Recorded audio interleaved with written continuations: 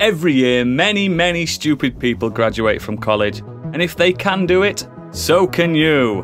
Ladies, gentlemen, and variations thereupon, this is Modern Escapism.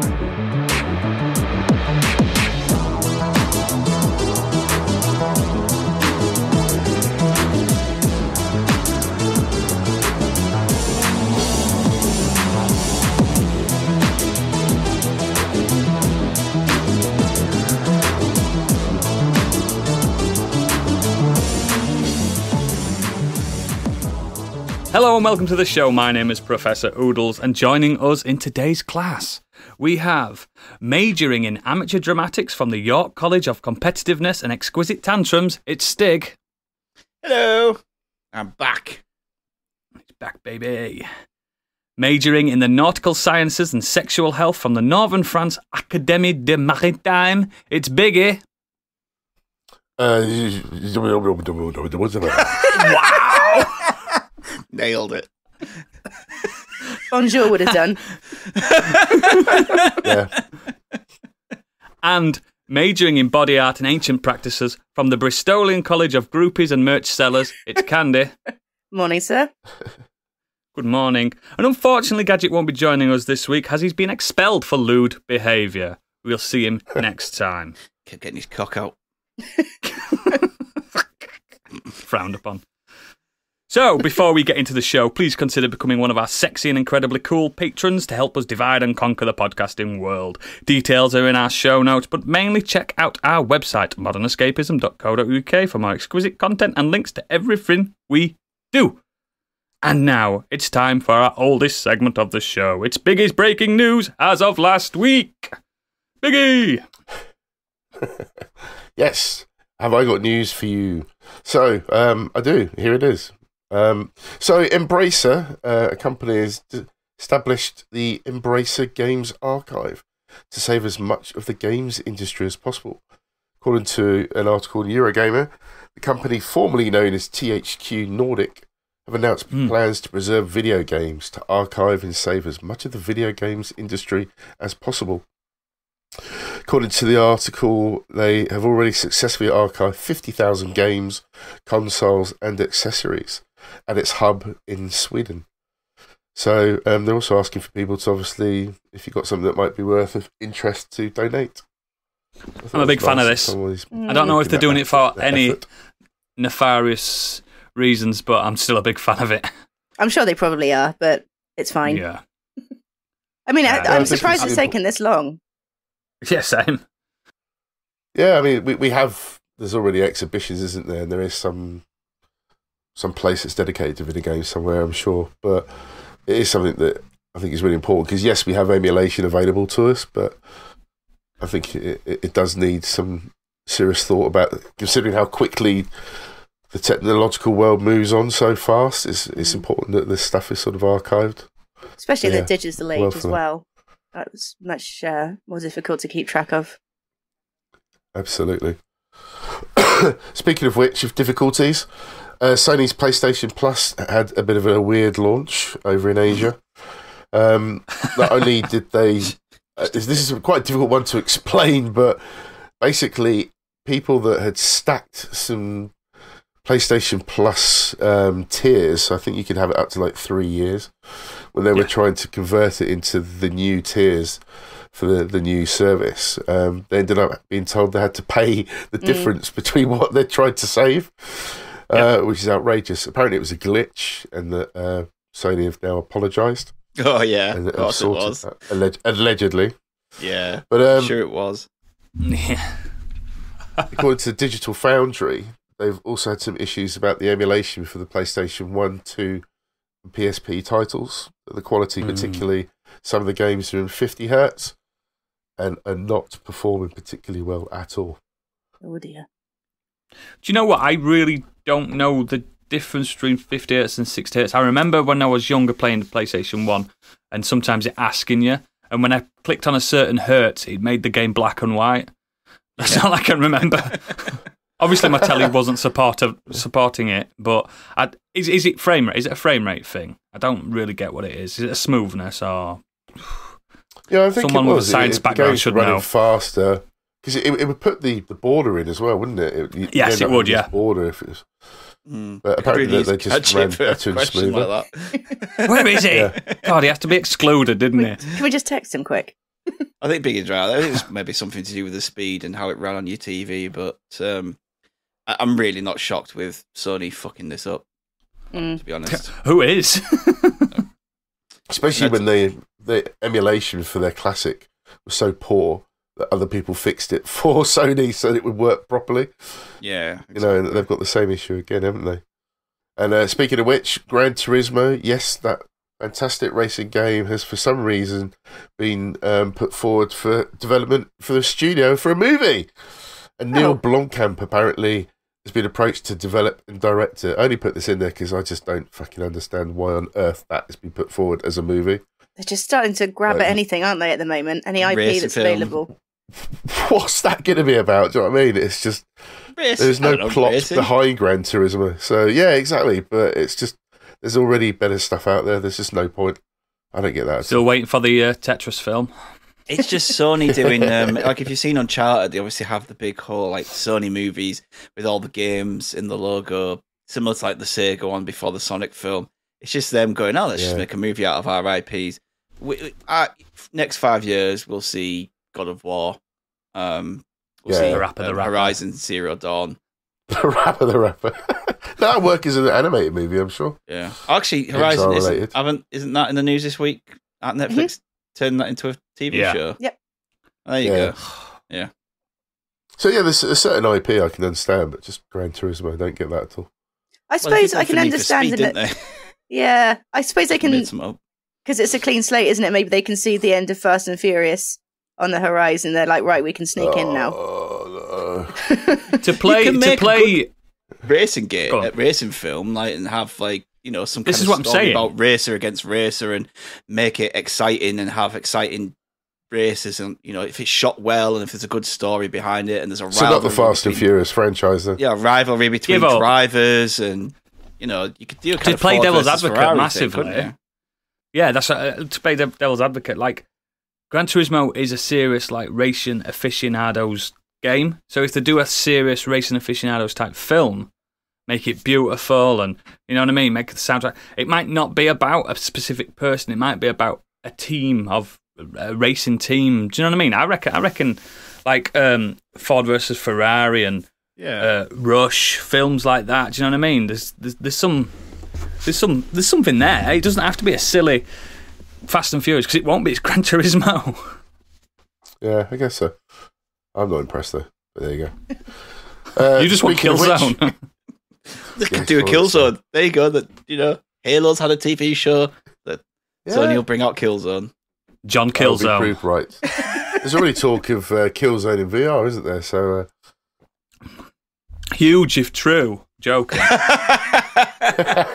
Anyway, there's Metallica were performing in concert in Brazil when Joyce M. Figueiredo, who was 39 weeks pregnant, was sitting in the special area at the show, began to give birth as the Enter the Sandman was playing. What a way to Enter Sandman, not Enter the Sandman. All right, whatever. That's a pod title. Enter the Sandman. So, yeah. Attack on Titan. What was it? Attack the Titan. Attack on the Titan. Attack the Titan, yeah. Attack the Titans. I think that's quite cool. That's a story and a half, isn't it? Like, when people say, did they call the baby Metallica? I'm born here, I'm born there. It's like, I was born at Metallica concert during Enter Sandman. They'd have to call the kid Sandman, though, and that's not so cool. Sandy. Maybe Sandy. Could call it Lars. No, not Lars. Who'd want that? Anyone but Lars. He'd probably sue the baby. He would. I'd call it... The child. The child, the baby. This joke would be better if I could remember the name of the the download service. Napster. Yeah, I would call the baby Napster. Baby Napster. How many weeks are you supposed to be pregnant for? Is it not 39? I don't know. Neither do I. It's 39 weeks. That's why would average. you go to a Metallica concert if you're... I've never been pregnant. I imagine that it was probably a delayed gig from the pandemic, and they thought, fuck it. Yeah. I'll so. go. No, but you're still quite in a safe environment if you're in like a special area. And like when my missus was pregnant the second time, because it was like, second run, easy peasy. She went to fucking Scarborough and she was like, I started labour. I'm like, you're not having a Scarborough baby. Get back here now. So we got lucky on that one. Northern jokes. You don't want to Scarborough, baby, there's trust me. Just a few announcements of Jodie Foster in True Detective Season 4. I need to watch Season 3 yet. I haven't got around to that. Me too. 1 and 2 I really liked. It's not as good as 1, but 2 wasn't either, was it? No. Nothing as good but as I 1. enjoyed it all the same. It was incredible. Yeah, I think it's a great series. So all up for Jodie Foster in that one. Mandalorian Season 3 being announced for February 23. I'm looking forward to that. There's lots of trailers which we were just about to go into that came out this week. But I just wanted to mention, of course, that Ray Liotta sadly passed away at 67. Yeah. Which is far too early. Yeah, that Absolute was a shocker, legend. really, wasn't it? Yeah. Like just one He's of those in a good blue. few. He's in a good few of my all-time favourite films. Mm. He's in Goodfellas, obviously. Blow, I love Blow. He's in that. He's just, I don't know. There's something about Ray Liotta when he was on screen. He had a charisma and a presence, Captivating. and he had traditional boyish good looks when he was younger, and he aged into his face a little differently. But I still, fucking hell. That's a That loss. scene in Hannibal where he's eating his own brain just still gives me the chills. Yeah. Goodfellas is an absolute masterpiece. Like it's one of my favourite films of all time. It's a film that everybody should watch, and he is outstanding in that film. Everyone needs to watch Goodfellas. I'll read the book as well. Read the book, Wise Guys. It's fucking sensational. He was also obviously the voice of Tommy Vercetti in Grand Theft Auto Vice City, which is my favourite Grand Theft Auto. Just perfect for that character. And I don't know if this is true, but for me, back then as well, that was one of the first massive big celebrities to voice games. That was a huge get, in my opinion. I know there's been others, but that was huge. Yeah, I think you're right. Probably that was around 2002, wasn't it? Because it's a massive game. It's not just a cameo. Like, obviously, you got a few celebrities doing the point and click audio, little bits of audio, repeated audio, but that was a full-fledged 40-hour game, and he was the lead throughout. I thought it's fantastic. I know there were quite a few celebrities in that, but huge. Yeah. And that character will, for my money, always be the best GTA protagonist. Vice City is one of my favourites. I mean, you go back and play it now, it doesn't compare to something like GTA 5, but just they've all got big rectangle heads. At the time, it was like they'd moved on from 3. Now they had like a protagonist who was voiced and acted. Yeah. Like the setting, the 80s setting, the music, the look of that game was incredible. And he just added to that. They did what what people didn't expect with Vice City as well. They made the city smaller but more dense and more lived in. And I've always preferred that with GTA games. Like 5's you might think 5's a massive map, but San Andreas is even bigger. But there's a lot of emptiness in San Andreas. A lot. So, yeah. Fucking Paul went out to Ray Liotta. Sad Absolutely. Times. But to cheer us up, there was lots of new trailers announced or came out this week. Any particular favourites? Just a bit. Thor. Thor for sure. Thunder. Thor's. We finally saw the God Butcher himself. Christian Bale as Gore the God Butcher. Like they've obviously changed him a bit from the comic book. I think that's a good decision. I like how he looks. He looks less Dragon Ball Z. Yeah. And the reason they say it's like you've got Christian Bale in your film.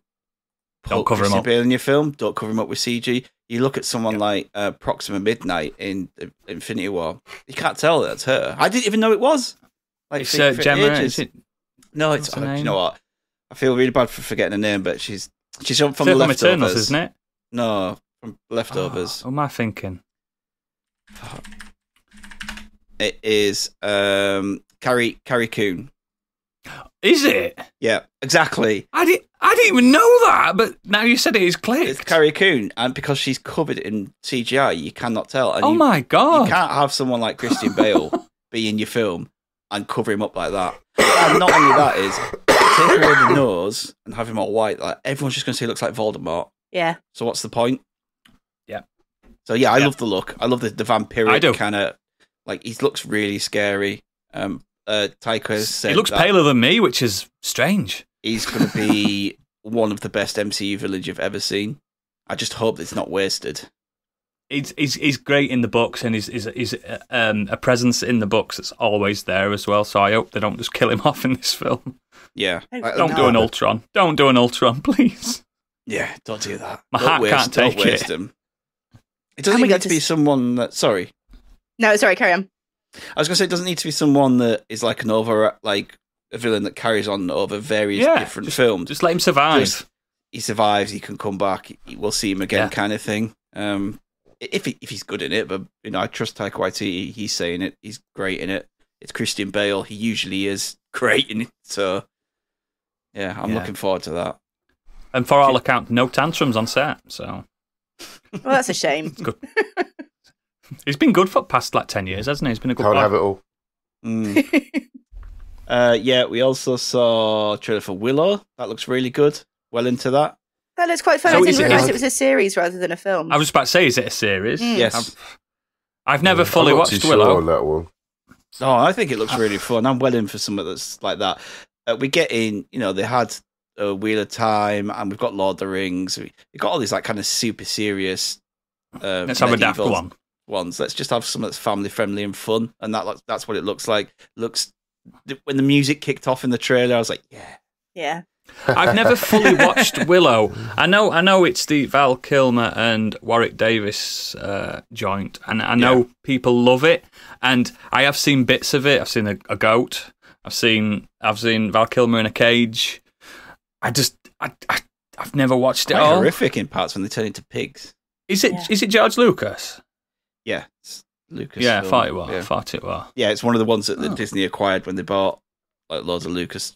Well, at least it's not wasted, because I bet it's someone's favourite film. Do you know what I mean? Oh, my wife loves it. Yeah. Kids really enjoyed it when we watched it. I always find that Willow and Legend were quite interchangeable. Like in my memories, I can't really distinguish what happened in either of them. Legend's fucking terrible. I can't remember anything about Legend. Is terrible. Trust me. Tom Cruise one, Tim Curry. Yeah. Yeah. It's fucking terrible. I haven't seen it since I was about 5. Oh, it's shite. I just like Kroll. I always remember Kroll. That was really cool. Krull's good. And there was a bit of a renaissance, wasn't there? Because you had Labyrinth as well, a never-ending story. You had all these. The Slayer as well. Yeah. Really cool. And the Dark Crystal. Two more trailers. We got Mission Impossible: Dead Reckoning Part 1. Just a lot of action shots in that. Not really much in way of any plot ideas. So I like watching Tom Cruise run. You have no idea what has happened. It's literally just a series of action shots, and I think there's I've said it before on the podcast. Spoken. I love watching Tom Cruise running. I don't know. There's something about it. He's a great runner. He runs. He runs a lot. When he runs and he smiles. Is it a smart car or is it a Fiat or something that they're using? It's unusual 500 or something. Such a tiny car used in the stunts. That's quite good. Yeah. Not sure, but I'm sure it'll be like the last few Mission Impossible films have been great, and I don't expect this to be any less great. All right. I really like the last one. The last one were really good. Yeah, the last one. I like them all. I like them all.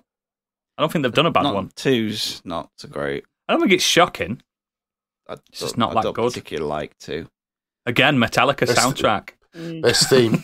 And the Biscuit. And Biscuit as well, yeah. There's some good stuff in 2, but overall I thought it just jumped really quickly, didn't it, from like kind of a espionage film with a few action sequences into a character piece, being a complete superhero. Like, it was he grew his hair out as well. Wildly different. Yeah. Yeah. Final trailer, Star Wars, Andor. We had a lot of Star Wars stuff come out this week. There's been a Star Wars Explain this to me, this Andor. So Andor is a character from Rogue One. And this Which character?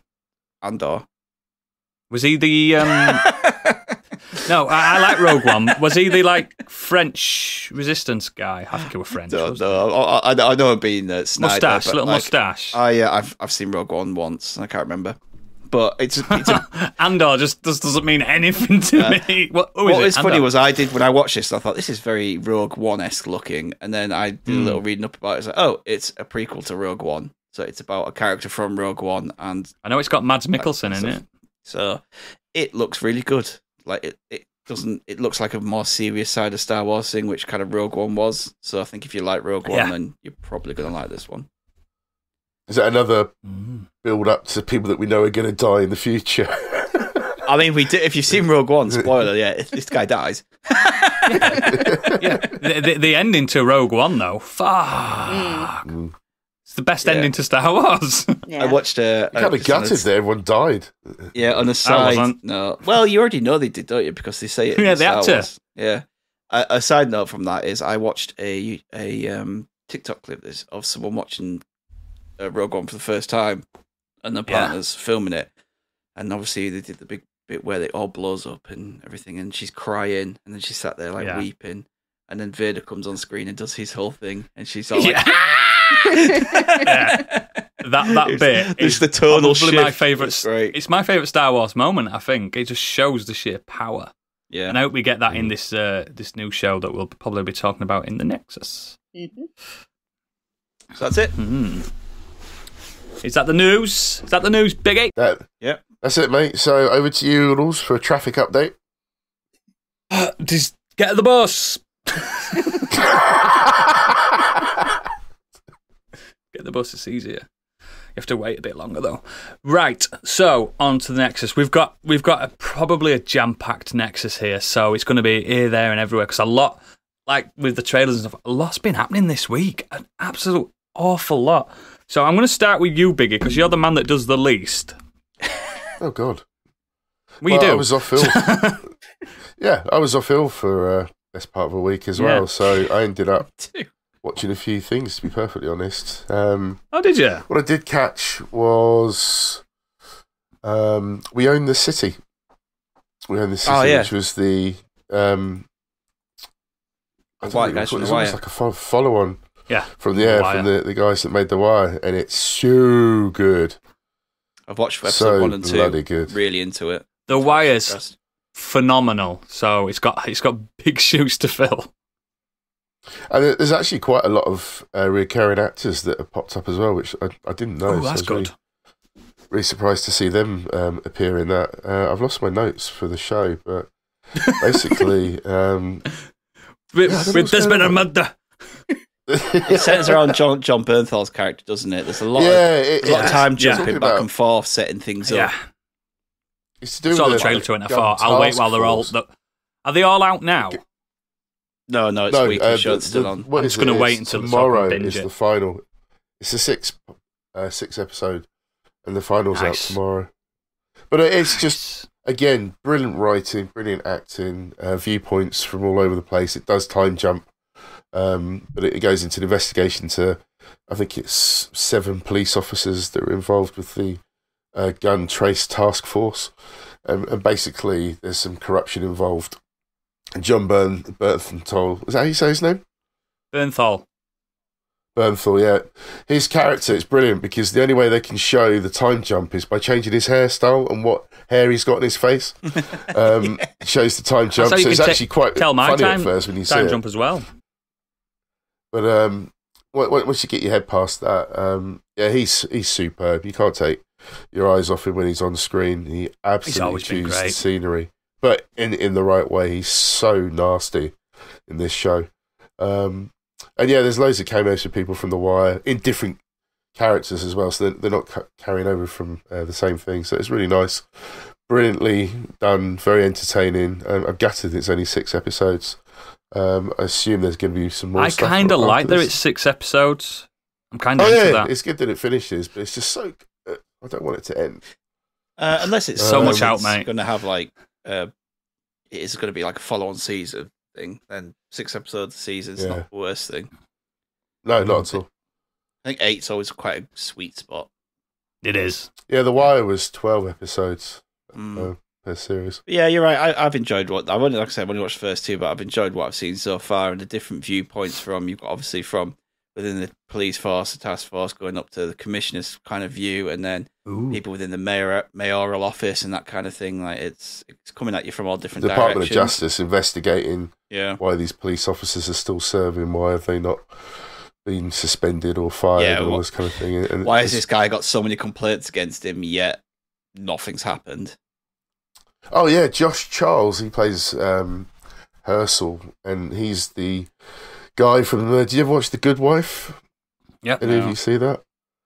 Well, he was like the love interest, Will, the lawyer. And he was like this, quite a straight character, but very sort of the eye candy of the show. And in this, he's a nasty like you. piece of work. He's excellent, really playing against type. Yeah, he's really playing against type. He's fantastic. But yeah, I also watched The Northman. I thought that was really good. Really impressed. It's good, isn't it? It's really good.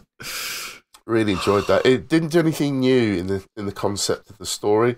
I just thought what they delivered was incredible. I thought it was just so beautifully shot, so well acted. But well, that kind it's a director that's not done a bad film yet. So yeah, exactly. Keep it going. It felt like a video game at one point. He had to do the side quest to go and get his sword. Yeah. It was really well done. I really enjoyed it. I just thought the cinematography was second to none in that. Really, really good. I like stunning. The cinematography in the final scene is, I'm not going to spoil it, but that was just, I fucking loved that. The way that was shot. That final fight. Just thought it looked absolutely amazing. Yeah. Absolutely. Really good. And the last thing I watched was Obi Wan Kenobi so far. We're all going to talk about that in a second. Yep. So we're all going to jump into that. We haven't got there yet. Haven't had time. We haven't got there yet. Stig, have you got anything that's not related to the two big shows that have dropped this week? I do. First thing I'm going to talk about is Chip 'n Dale Rescue Rangers. Because let's do it. I really fucking enjoyed this film. I'm a massive fan of Chip 'n Dale when I was a kid, and coming back and doing this film, when I saw that they were going to do this kind of Roger Rabbit-esque cartoon characters living in the real world, I was like, really? I saw the trailer. The trailer looks pretty fun, but I love what they've done with it. I love that. So the concept is Chip 'n Dale Rescue Rangers was cancelled, and throughout the years between, Chip has just got a normal job, and Dale's got himself this like CGI update. So one of them is still a cartoon character, and one's like a CGI character. And Dale's basically like Will Wheaton. He's trying to recapture his youth. And Monterey Jack goes missing. He's voiced by Eric Bana in this. This is done by the Lonely Island guys, 2/3 of them. So it's Andy Samberg and John Mulaney play Chip 'n Dale. Yeah. And so Monterey Jack goes missing, and it's up to Chip 'n Dale to try and find out and track down where he's gone. And I just really enjoyed what they did with it. I love the cameo. I know Oodle said it was a bit cameo heavy, but for me that was one of the biggest joys about it. Seeing what that's they did. The only major flaw I had with it.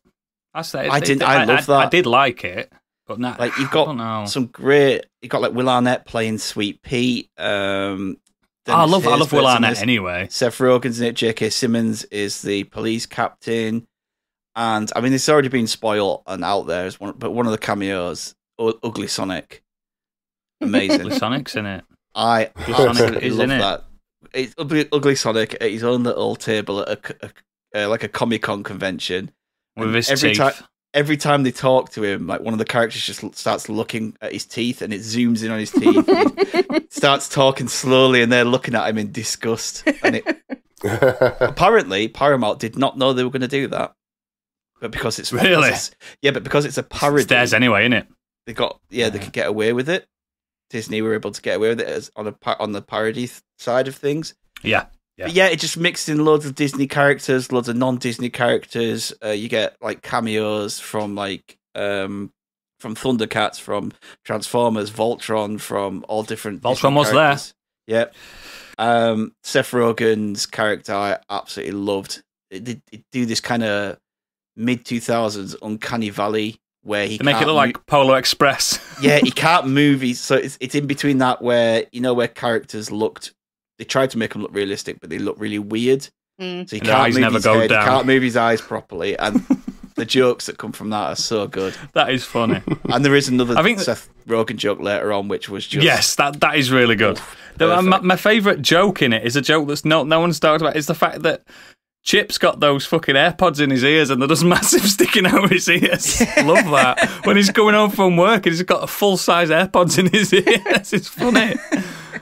And no one's really talking about that. It's just funny how, like, these are obviously little chipmunks. They're tiny, living in this human world. And obviously regular-sized humans, they're chipmunks. And I just really thought it worked really well. And, I was well into it. It's on Disney+, so it's definitely worth checking out. On the back of that, though, just before you move on, when that film finished, because I watched it with kids and they fucking loved it. They had to ask me every time something popped up, what's that from? But after that, and the credits rolled and stuff, it was like, watch all seasons of Chip and Dale Rescue Rangers. I went, fuck, I didn't know that was on. Yeah, sat and watched at least 10 episodes of that. Fuck me, there's some good episodes of that. I watched this without my kids. Because I wanted to watch this. Didn't want to wait till the weekend to watch it. I wouldn't have had time to watch it otherwise. I was like, fuck this, I'm going to watch this. Because I want to watch. I loved Chip and Dale when I was younger. There was episodes I remember that they show at the beginning of this as well. I was like, but there's a joke right at the beginning, literally had me laughing in the first minute. Yeah, it's funny. It is really funny. Funny. I like Lonely Island guys anyway. I think they produce some good stuff. Yeah. Main thing this week, though, that with my daughter. I think Candy wants to jump in on me with this one. Is I had a need for speed. I entered the danger zone. Take my breath away. I went to see Top Gun Maverick. Top Gun Maverick. My word, this film is fucking incredible. It's so good, isn't it? I'm so glad that we agree. So good. One of the best action films I have ever seen at the cinema. It's the movie of the year for me. Like, without a doubt. Straight up there. It's so good. A quick backstory on the whole film, and the premise is this is about Maverick. He is pulled back into Top Gun unit because he needs to teach a bunch of young, kind of the best pilots. The pilots around kind of the same age he was in the 80s, and he's got to teach them to do all this stuff to do this mission. They've got to blow up this uranium base that's being made underground. They've got all these things they've got to do and got to learn to avoid being killed, basically. And he's the only man that can teach them. And to throw a spanner in the works, one of the pilots is Goose's son, Rooster, played by Miles Teller. Oh, Goose didn't make it, did he? No, so there's a lot of isn't this plot to Hot Shots? kind of resentment from Rooster's side, from like obviously Maverick and Goose, and kind of blaming his dad and other things going on there as well. And Maverick worrying, he kind of tried to take on the father figure, and he's worried about. He even says in the film, if I take him on this mission, he could die and I'll lose him forever. If I don't take him on this mission, he'll resent me forever and I'll never see him again. Yeah. And he's kind of got to weigh all these options up. You've got a love story on the side with Jennifer Connelly playing a character called Penny, which I thought was a really nice side story to it all. I think the chemistry between them was really, really good. It looks like this part might have been put in there for Charlie's character originally, but them not bringing Kelly McGillis back. I think they just went with someone else and new, and it works. They play off them two having a relationship before, and this is kind of he's back around the area, and it's rekindled that relationship. And it's a nice love story on the side. It works really well. But this film, honestly, action is where this film's at. You could nitpick at all a lot of other little bits here and there in it, but the action in this film is absolutely incredible, and you can tell and understand why Tom Cruise refused to put this out on streaming during the pandemic. Because this was finished years ago, wasn't it? I think it's been in the can for about 2 years. Yeah, 2020, I think. Yeah. But just to piggyback... Can I just say very quickly? Oh, I was just going to say, I thought it was an odd question that Kurt asked in the Discord was, do you need to see the original to see this? And to me, you would. It's the second one.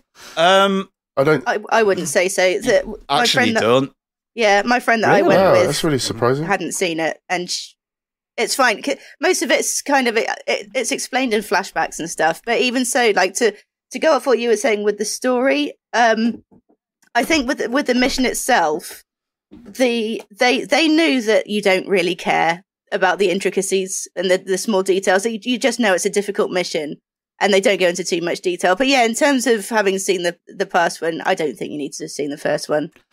That's what a lot of films, when films don't have 2 or 3 in the title, that usually means it's not a reboot, but a new story. Do you know what I mean? So you can get away with not seeing it. Because if they'd called it Top Gun 2, you'd have expected it to be full-on direct sequel.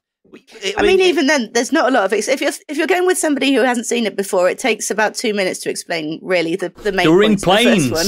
They're in planes. They played volleyball. You have a bit of, if you've seen the original and you have affection for it, you kind of Soundtrack's great. great. You feel a bit more towards Cruise's character, towards his relationship with Goose's son, and obviously with Iceman as well. So yeah, you don't need to have seen it. The film does a good way of explaining what's going on and what happened. Did both of you rewatch the original before you saw this? No, I've seen it so many times. I didn't need to. Do you know? I did enjoy that they really did fan service well, but they got most of it out of the way in the first 20 or so minutes, so then it could kind of concentrate on its own thing. It literally starts with Danger Zone, doesn't it? Yeah. And I turned to my friend, Danger Zone kicked in. I turned to my friend. I was like, I fucking love this already. I'm so happy right now. The fan service got one of the best soundtracks of any film ever. The original. Dude, Danger Zone. He gets on his old Kawasaki. He gets on his old bike and everything, like the same bike and things like that. He's got the same jacket on, that kind of thing. So. It does well on the fan service. I mean, don't spoil it too much, but does it explain the fact that there's a 60-year-old man in a fighter jet? This is the best. Yeah, but he's a 60-year-old man in a fighter jet. 60. Gets his top off. Doesn't, but he is. There's another sweaty beach montage.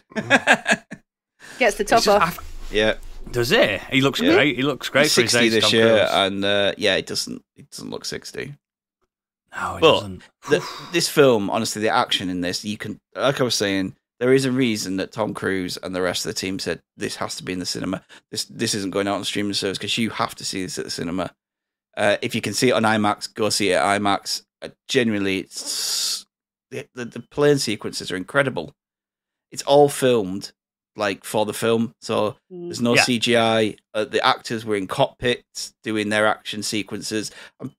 Obviously, they probably weren't doing all the twisteds and turnings that you see in the film. But I think a lot of the time, actually, they were. Did you hear about the training that they had to do to get into these planes? Really? I was reading really about impressive. it today. So they had to learn to breathe. So in some of the scenes, you can sort of hear Tom Cruise doing the kind of breathing, and that's so. What you're telling me now, then, is that Miles Teller is a trained fighter pilot. He can play the drums to a professional level, and he can set him. I just can't believe that guy. That guy.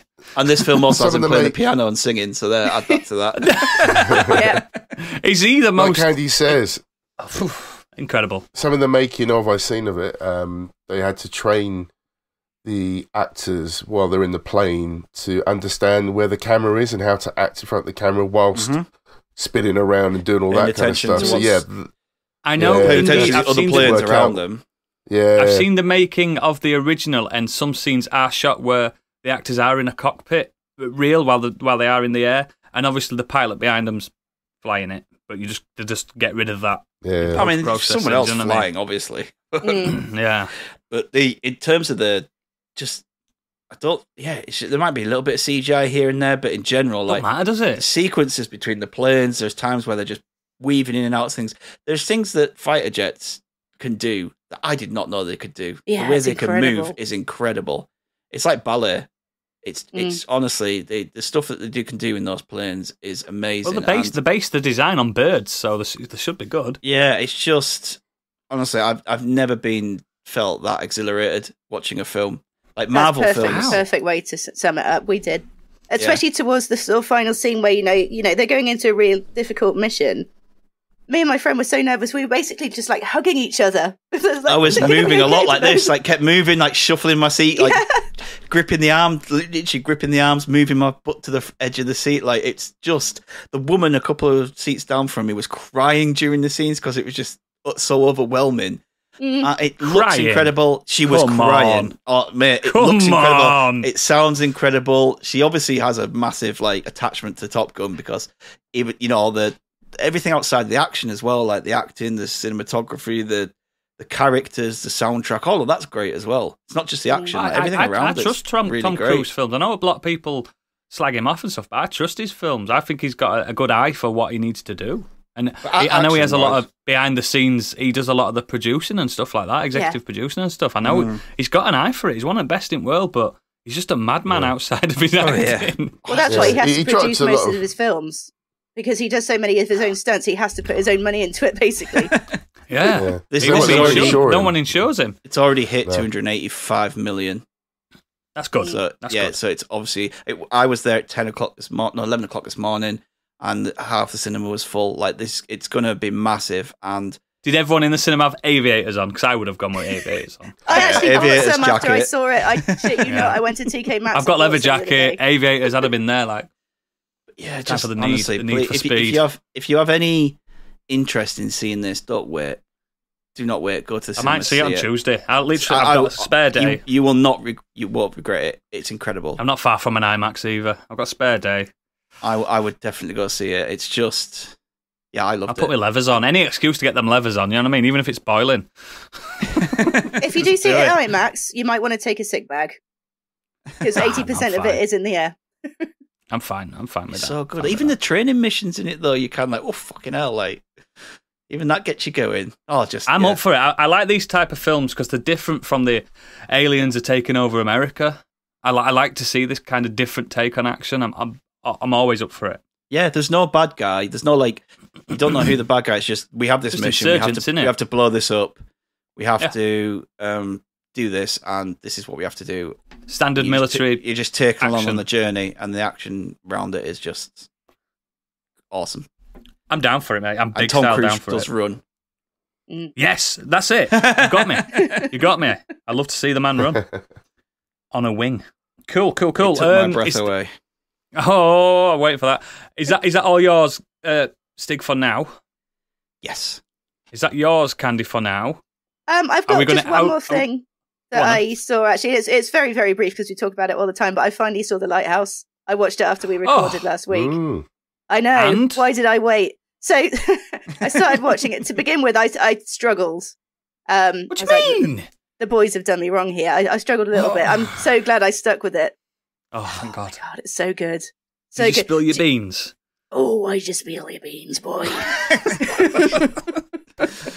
Oh my God, but just to see those two, just the two of them, Willem Dafoe and Robert Pattinson, acting and just bouncing off each other. Like I had to sort of stop watch, take myself out of the moment and then think. Yeah, it's intense. Just incredible actors. Like I've never seen Robert Pattinson in a role like that before, and I completely see what you're saying about him now.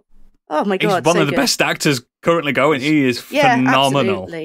Absolutely. Two guys descending into madness. It's just so. I read an article on it when it came out after I'd seen it, and someone says it was completely unrelated to the film, but someone said, "What's your favourite play that you've seen?" He's like, "The film The Lighthouse."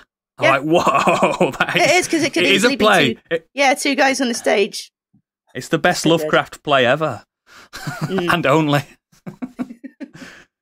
Excellent. I'm so glad you buzzed off that. Candy enjoyed the jism as well, I'm sure. I bet you did. Spunking into a lighthouse. What's he doing? What do you think he's doing? What's that slapping noise? Oh, God. Bashing the bishop. God, I know he's...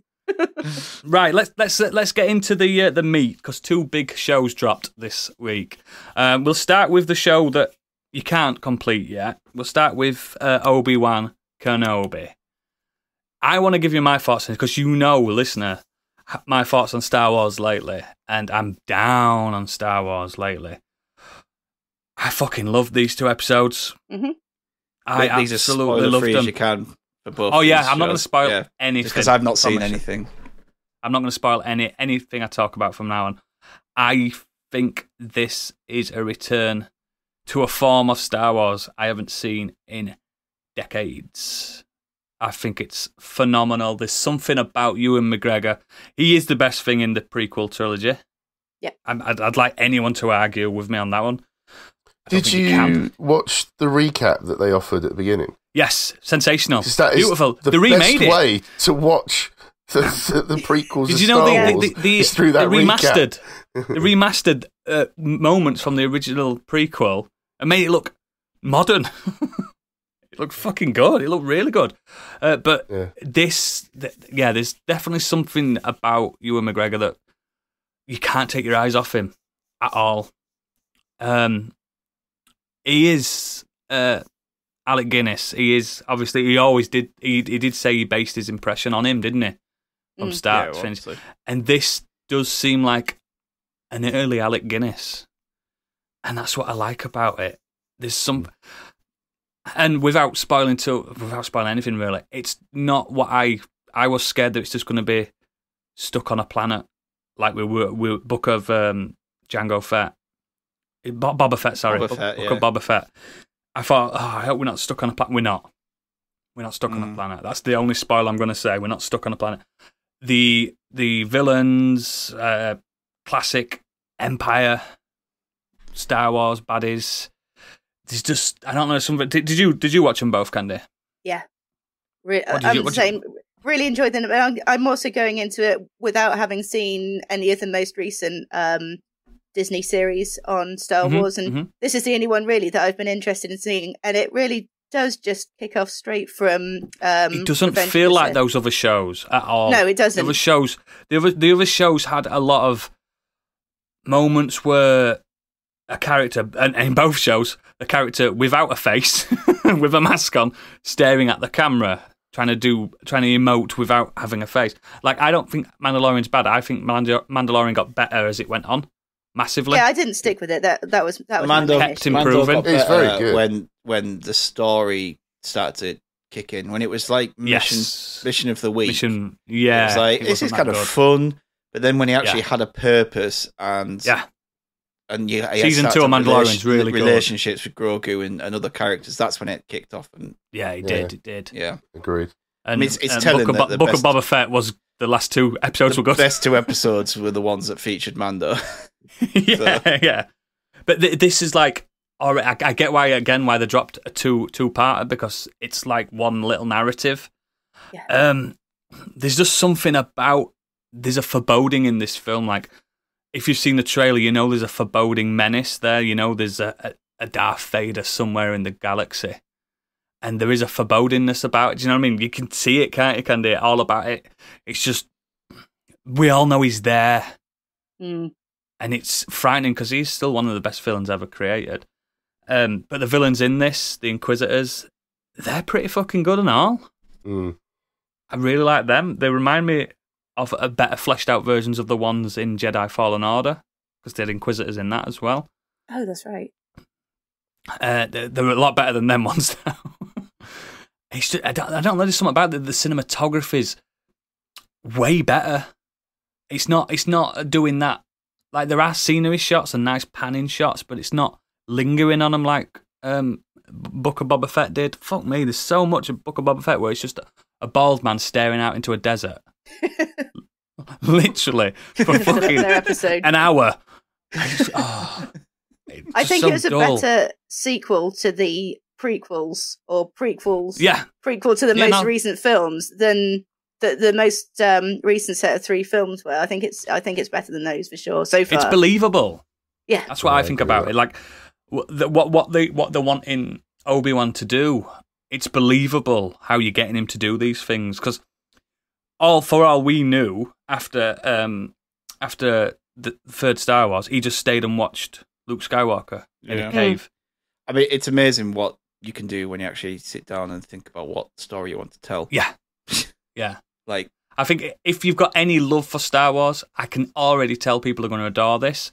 If you've fallen off Star Wars a little bit like I have of recent years, barring Rogue One, because I thought Rogue One was incredible, I think this is going to kind of reignite that spark again, because it feels much... It's not trying to do that theme. It's not a space western anymore. It's back to fantasy, amazing visuals, just fucking Ewan McGregor being Ewan McGregor. He's sensational. Do you think... so what you're saying about Ewan McGregor, obviously, Chandler and Alec Guinness, do you think that now this is near enough 20 years on, just shy of 20 years from the end of the prequels that it lends itself better, that we've got an older, more like wiser looking Obi-Wan, whereas he was still young then, trying to play. Like, if you look at the actual time gap over those 3 films, that's meant to take place over some like 30 odd years. Yeah. Obi-Wan, the only thing that happens is he grows a beard, and he doesn't. Even though he's kind of channeling Alec Guinness there, you don't really see it. You kind of look at it and go, how does he turn into that? Yeah. You think that now you can see. By the time you hit New Hope, he's looking an old man. There's this massive gap. Short white hair, short white beard. Yeah. And you can see it. You can see it in this already. Yeah. You really can. You can see that stoicism that he has. You can see it's kind of it sounds strange, but it makes sense. He's channeling Alec Guinness and he's channeling Qui-Gon Jinn in a bit, because he was his master, he was his mentor. I'm seeing that Qui-Gon Jinn element to him. Yeah, I can see that. There's just can you see a cameo from him in this that they've kept secret as a Force ghost? I could. It's alluded in the recap. It does make note, and it lingers on it a little bit, where Yoda says to Obi-Wan, "We found a way to communicate with Qui-Gon." Do you know what they did in? So it lingered on that a little bit, but we haven't seen nothing of that yet. I think we'll get that at some point. There's nods, but it just, I don't know. There's something really good about it, and I think. Yeah, I'm glad to be liking Star Wars again. It's like a load. It's like, oh, thank fuck for that. I'm not a weirdo, because everyone loves Star Wars, and some people are blind by Star Wars. Do you know what I mean? Like, some people say Solo, whatever it's called, is an incredible film. I'm like, have you watched it? Have you really watched it? It's fun. I enjoyed it, but I enjoyed it. It's fun. It's not as I good as Is it incredible? No. It's better than the prequels. Mate, was it though? Most things are better than the prequels. I would think Solo. disagree. Exactly. I think Solo's better than the prequels. I wouldn't say that. The third prequel was good, I thought. The second, not so much. It was okay. The second one's the terrible. acting, The second one's the the worst acting in the one out of the prequels. whole lot. Yeah, it is. Natalie Attack of the Clones Portman's is- nipples were the only standout from the prequels. My God. It just God. stand out. I thought we'd get through this without one of those. But yeah, I really liked it, and I'm looking forward to it. I think it's just an episode a week now, isn't it? Going forward, which is absolutely fine. Which will tide me lovingly into. Is it Miss Marvel next? We've got. I think we have, haven't we? I think that's the next one. Yeah, into Miss Marvel next. So Disney Plus again, bringing the goods. How many Obi-Wan episodes are there? Is it just 6? 6, I think. 6. Yeah. 6, yeah. That's nice. That's all you need. Don't drag it out. Yeah. Don't drag it out. Well, one thing I will say before we move on is, and it's not ruining anything, but the final scene of the second episode, my mouth was just open. Yeah, my heart just jumped out my face. I did not expect it, me.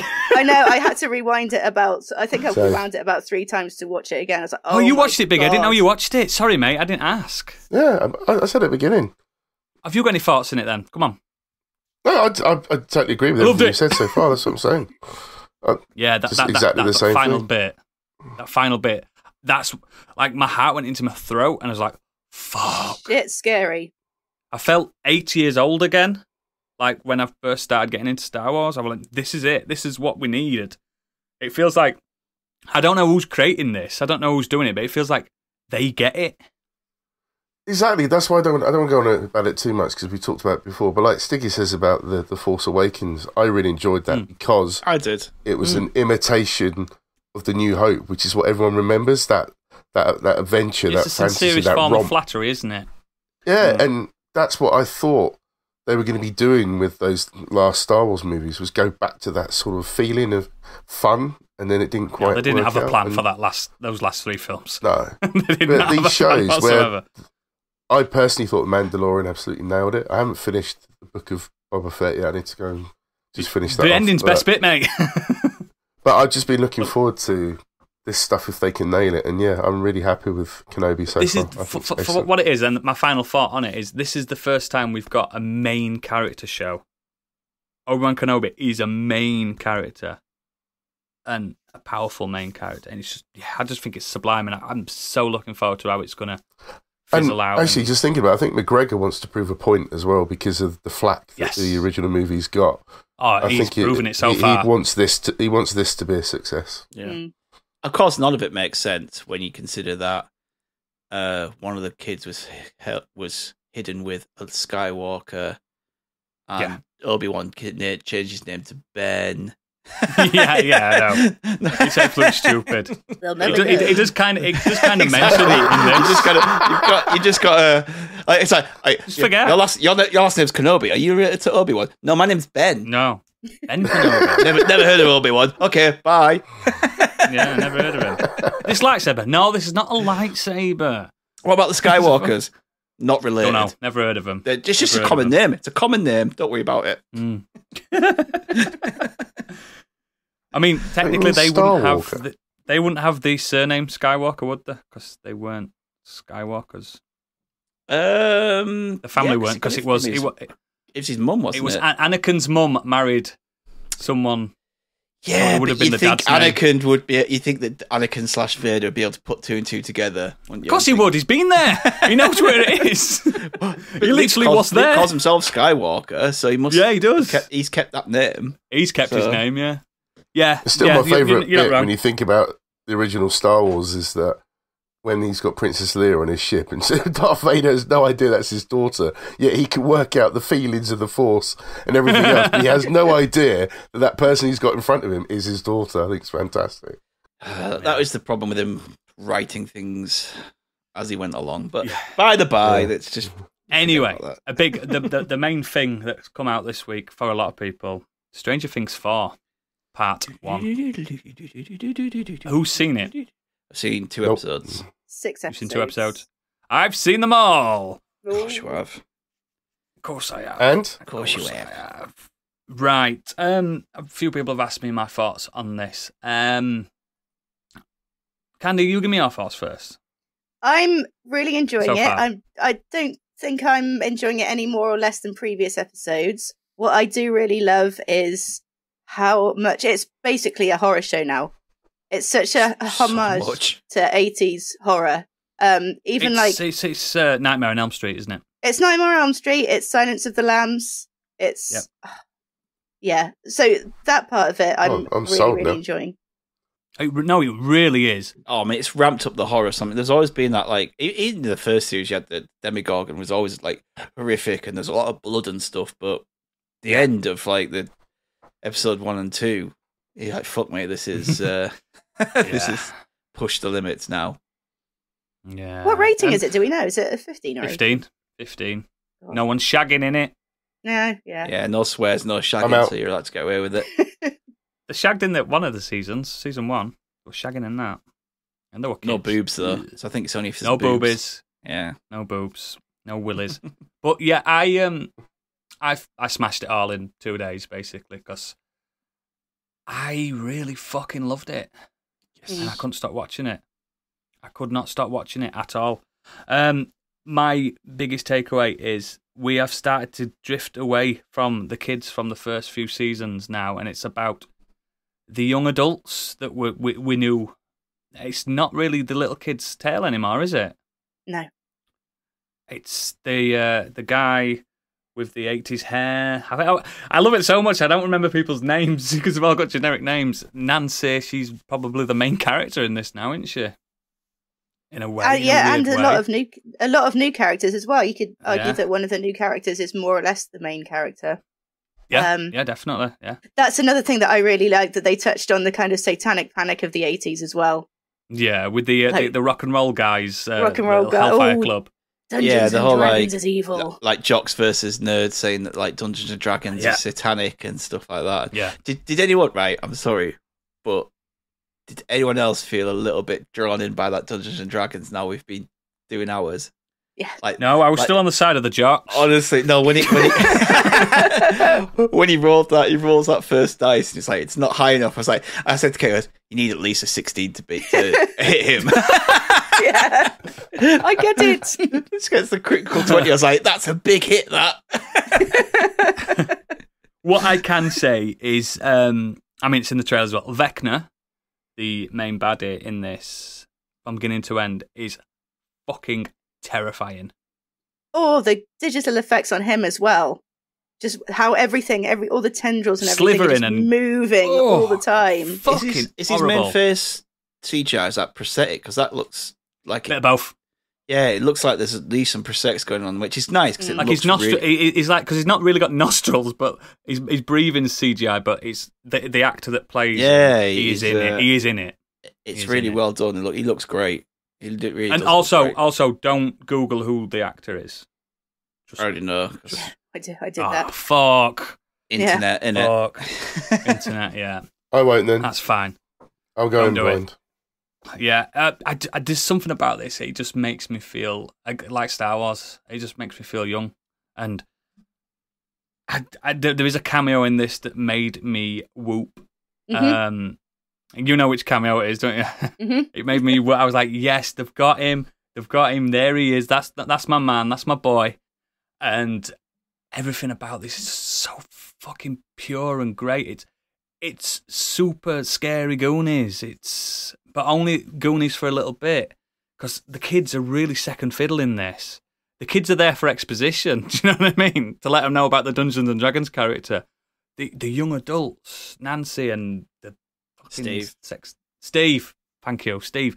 They're the main ones. They're the big one. And I don't know. There's something about the Upside Down now that I think they've nailed that look of what it should look like, because it looks. You won't remember this, but it looks a lot different than the first season. It looks a lot different. It wasn't what it is in this. And I don't know, the art style's fantastic. The side plot, that's all I'm going to say, is in a different country. It's engrossing. That's probably the weakest aspect for me. It's an for me, that's the plot kind of to get the relief, isn't it? It's the plot to get the parents away. That's what that plot is. That's we need another reason to get the parents away. It's making me think that they shouldn't. Like, already, I'm only 2 episodes in, that they shouldn't have bothered with that, and the ending should have been, if you know what I mean, like what you think it is. Yeah, you bang on money, because the resolution to that is all right, but all the while, especially the last 3 episodes. When it goes to the other country, you just want to get back to America. I want to talk. I want to know what's happening. Fuck that. I'm not bothered. You know what I mean? And yeah. So can I ask is that it now? Have they ended it? No. This is part 5. Well, this is part 1 of season 4. So in 1st of July we get the second part of season 4. Then we get the third part. Then we get season 5. Yeah, there's the last 2 episodes. So this is the first 7, isn't it? Then there's 2 more episodes to come in July, which are about 2 hours long or something. They're ridiculously long. They're like 2 movies. The last episode's a full movie length. Yeah, that I watched. It's like 2.5 hours. The 8 and 9 are long. I do like the stuff with 11. They're really fleshing out her character and making her more human in this, because for a while she was the Deus Ex Machina, wasn't she? She was the MacGuffin. And now Millie Bobby Brown's like, she's a woman now. Do you know what I mean? And she's showing signs of being a woman. She's lived in the quote unquote real world for years now, hasn't she? In the narrative, and you can see it, and it's lovely to see. But again, the kids are proper second fiddle to the main. It's really plot. Weird to see pictures of them from season 1 when they were babies and see them now. I can't believe how big they are now. Yeah, it's so weird. They're men and women now, aren't they? Yeah. But I still call them kids. Yeah, he does. I still call them kids though, because they are still kids, aren't they? They're still like under in 18, high school. aren't they? In the show. The over 18 ones, the ones that should be in college, it's their season so far, isn't it? It's about them. Without going spoilers, I did enjoy what Elle did at the end of episode 2. Yeah, me too. Yeah, I was like, fucking right. Absolutely deserved it. Absolutely.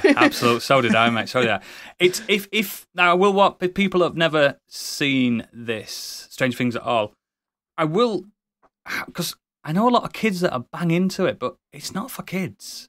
No, my kids It's know what really Stranger not for Things kids. is, but they've never seen it. Yeah, I've never exactly. let them watch Mine it. have never seen it. Yeah. They know what the Demogorgon is and stuff like that. It's like, I'm glad you know what it is and you've not seen it because it's horrific. Especially in this. There's some scenes in this that are gross. Like, horrendous. I would be fine to let them watch it at 12, 13.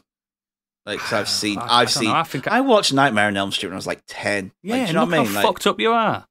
Not like I think as we now as parents go, oh, I won't let my kid watch that. You only know how good your child is. Do you know what I mean? Yeah. Like, you know what your child can take. There's certain people who know that their child at 12, 13 couldn't handle this. And my mate's kids were screaming at Paddington because it frightened him that they were talking bear. That's not even a joke. Yeah, like, you know what I mean? Like, because the CGI on Paddington looks that good. Yeah, he thought that was a real talking bear. We're like now at the stage where Amelia wants to watch Lord of the Rings with me. The full. Oh, get her on that. Extended things. She's seen the trailer. She's not bothered by the Black Riders and the orcs and Orokai. Like, do you know what I mean? Yeah. So I kind of know that when she is getting to a teenage years, I could start showing her some 18s and stuff. And I think. My warning's also to adults because there's at least 4 points in this show that made me jump, like shit myself. I went fucking hell, you know what I mean? Because I'm like really close to my monitor when I'm watching it, and I did like, and I didn't expect that because it was never scary back the first 3 seasons. You know what I mean? It was more interesting, and I do like the Dungeons and Dragons take on it. Now I do know a little bit more on Dungeons and Dragons. I can't believe how much it is Dungeons and Dragons. I know. Literally, I thought the same thing. Everything they do. It's fucking mental. It's like, it's as if there's dice checks every time they make a decision. Do you know what I mean? It's fucking wild, but I think it's fantastic. And if they keep producing stuff of this quality, it is hard for me to cancel Netflix because this is fucking brilliant. I have to say, I don't want to say I didn't have high hopes for it, but I was very careful to kind of manage my expectations because I know Netflix has a tendency, not just Netflix, sorry, a lot of shows have a tendency to kind of trail off. Once they know they're onto a good thing, it's almost as if they try too hard and fuck it. So I was like, oh God, is this going to happen? But I'm really pleased to say that I don't think that's going to. From start to finish, they spent £30 million an episode. I don't think they would have allowed this to be fucked. Yeah, the last episode is probably the best episode they've produced. It's sensational. And I think people are going to talk about that last episode for a long time afterwards.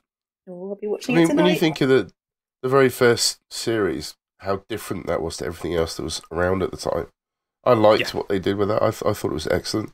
It wasn't different to what we watched when we were kids. You know what I mean? That's the thing. It was bringing it all back. I think season 3 trailed off for me a little bit, and I was hoping that this picks up that, but I never pattern a little bit. That. I loved 3. It was 2. Yeah, it was 2, not so much. There were bits of the first season that was a bit, but 2 I liked it, and 3 I really liked 3. I really did. There's a lot of characters I loved in it. It was the summer, wasn't it? And everyone was at the pool and stuff like that. It was cool. I don't know. I had a good vibe to it. And this one is just bleak. Yeah. From start to finish.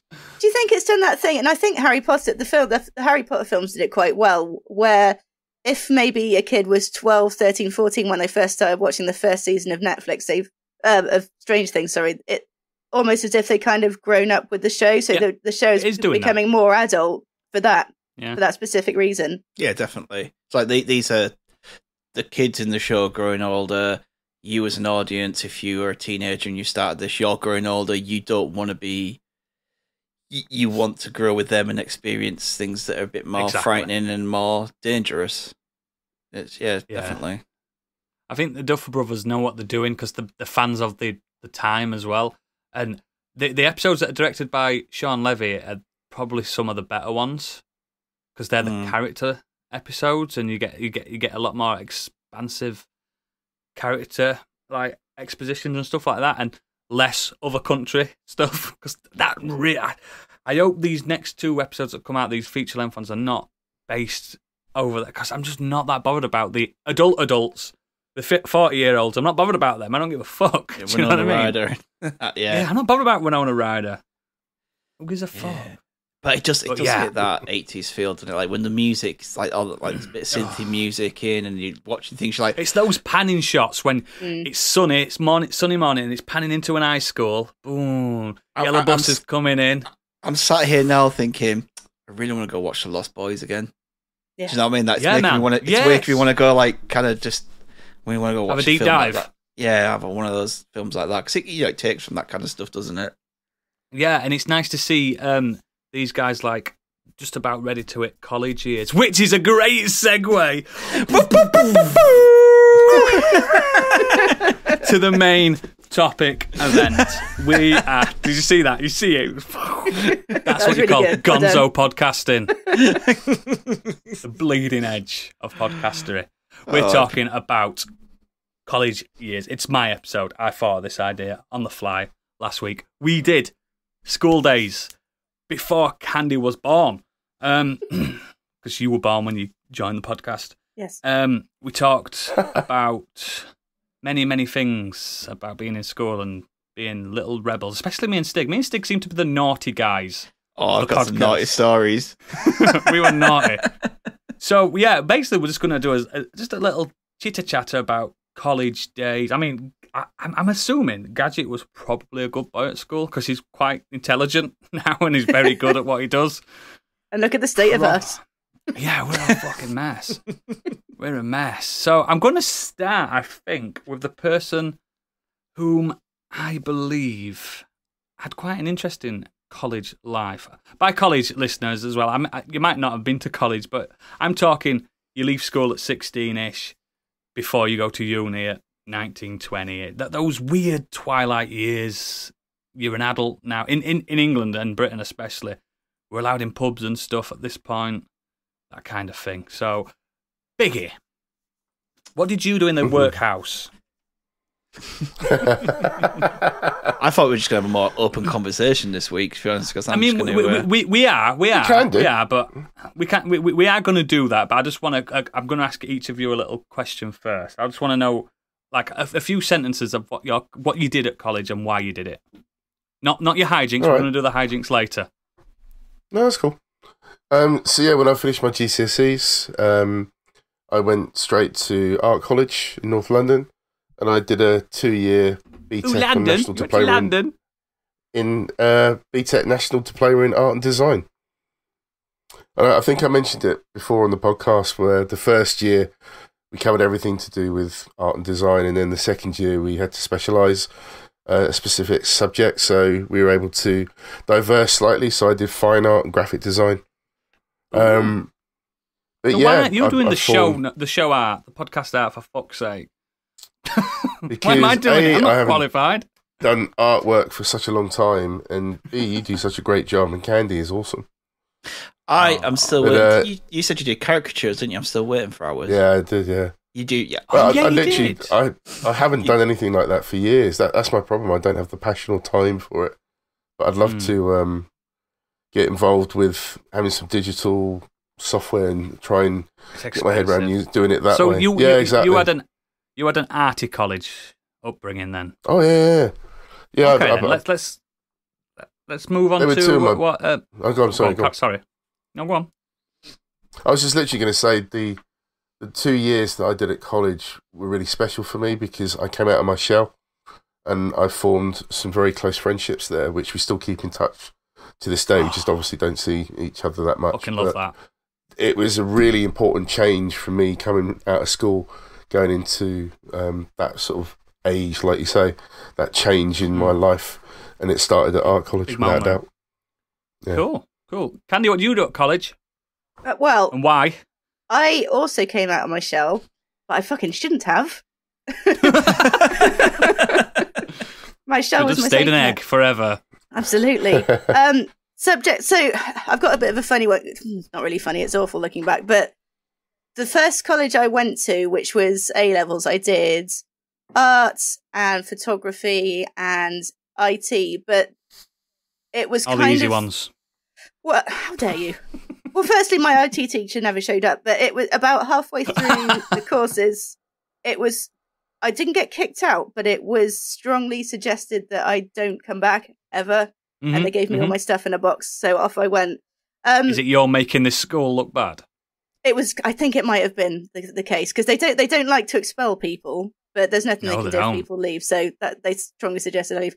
The second college I went to was in Swindon, and I went straight into doing an HND, which is I think it's like a half a degree or something, and I did that in illustration and multimedia, and I fucking loved it. It was I had so much fun at Swindon College, and it's got a really awful reputation because it is just a college; it's not a uni. But the teachers there were so amazing and so good. One of my teachers was a student from the previous year who was probably one of the most intelligent people on the planet. He lives in I want to say Kuala Lumpur or somewhere now, and he basically owns his own animation studio. But he was teaching us, and he was absolutely batshit crazy. He would just take us to the pub to do lessons. He was brilliant. He was so intelligent that his Intel actually wanted to employ him around the age of 14, but because he was a little bit mentally unstable, bless him, his parents wouldn't let him. He's just one of those just evil geniuses, but he's amazing. Savant. Yeah, but I really loved it. And we really did get up to some absolute chaos, but I'll go into that later. We'll get to that in a bit. Yeah, we'll get to Stig, what do you do at college, boy? Why? College. Why? Well, my the way our school was structured was slightly different, which I'll get into a bit after this. But in terms of subject, I just did IT and design tech. I did IT because I wanted to do it at GCSE levels. I was always into IT, and for whatever reason, our school, the GCSE level, only offered a certain amount of places for IT. Don't know why. Oh, right. And I wasn't. Only 4 computers. I put my name down for it. No, we had loads. That's the annoying thing. There was like 4 computer labs. So I put my name down for it and just didn't get on the short list. So I was like, as soon as I got there, I'm going to do IT. I wouldn't do IT because I enjoyed fucking around on computers. Probably shouldn't have bothered. It's pointless. Don't do anything with IT now. Pointless endeavour. Definitely should have done it. Literally, when I went to see the teacher about what subjects I should do, he's like, "We've got really good marks in English and this." He goes, "Why don't you carry on doing English?" And yeah, I should have done English and media studies, but I did IT and design tech. You could have been a journalist by now, mate. Could have been a journalist. Could have been working in film, you know. Yeah, but yeah. Anyway, they were fine. IT was a bit of a laugh. Like we had I got top grades in it, but the lessons were a laugh. DT was quite good fun. I did a bit of an engineering side course through DT as well. I made my own guitar. Was part of one of my projects. Yeah. Annoyingly though, I got so I made a guitar from a massive piece of mahogany wood. I designed the shape of it and I put it in.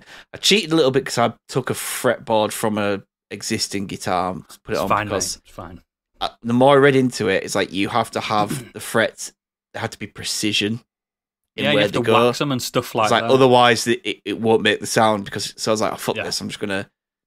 I'm gonna design it, get the machines to cut it all out, and and do everything. The most annoying thing about that was I had to paint it in the end because the piece I got as I was router. It's a router. As I was using the router it's a router. We call it a router for that here. It's Americans have fucked up my language. I don't know what this tool is, mate. I've never used a tool in my life. A router is one where you kind of put it on and it's got like a little drill on it. Yeah, and you can cut shapes out. I've seen them, I'm joking. And as I was doing that to cut the holes for all the other electronic parts and stuff, it split the wood and it split the guitar in half. Oh shit. So I had to glue it back together, fill it in, and this nice piece of mahogany wood just looked shit. So in the end, I tried to prime it and paint it. It didn't work, but that doesn't matter. But yeah, design tech, IT, nothing really exciting. Good laughs and lessons, but it was mainly outside of school. Yeah, we'll get on that in a bit. So what I did at college, not a lot of people know this. I did public services, which had the ultimate end goal of becoming, believe it or not, a police officer. I know. I know. Can you imagine? How did that work out for you? He didn't. after the first year and after a certain amount of events that I will discuss later, I was similar to Candy, asked to leave.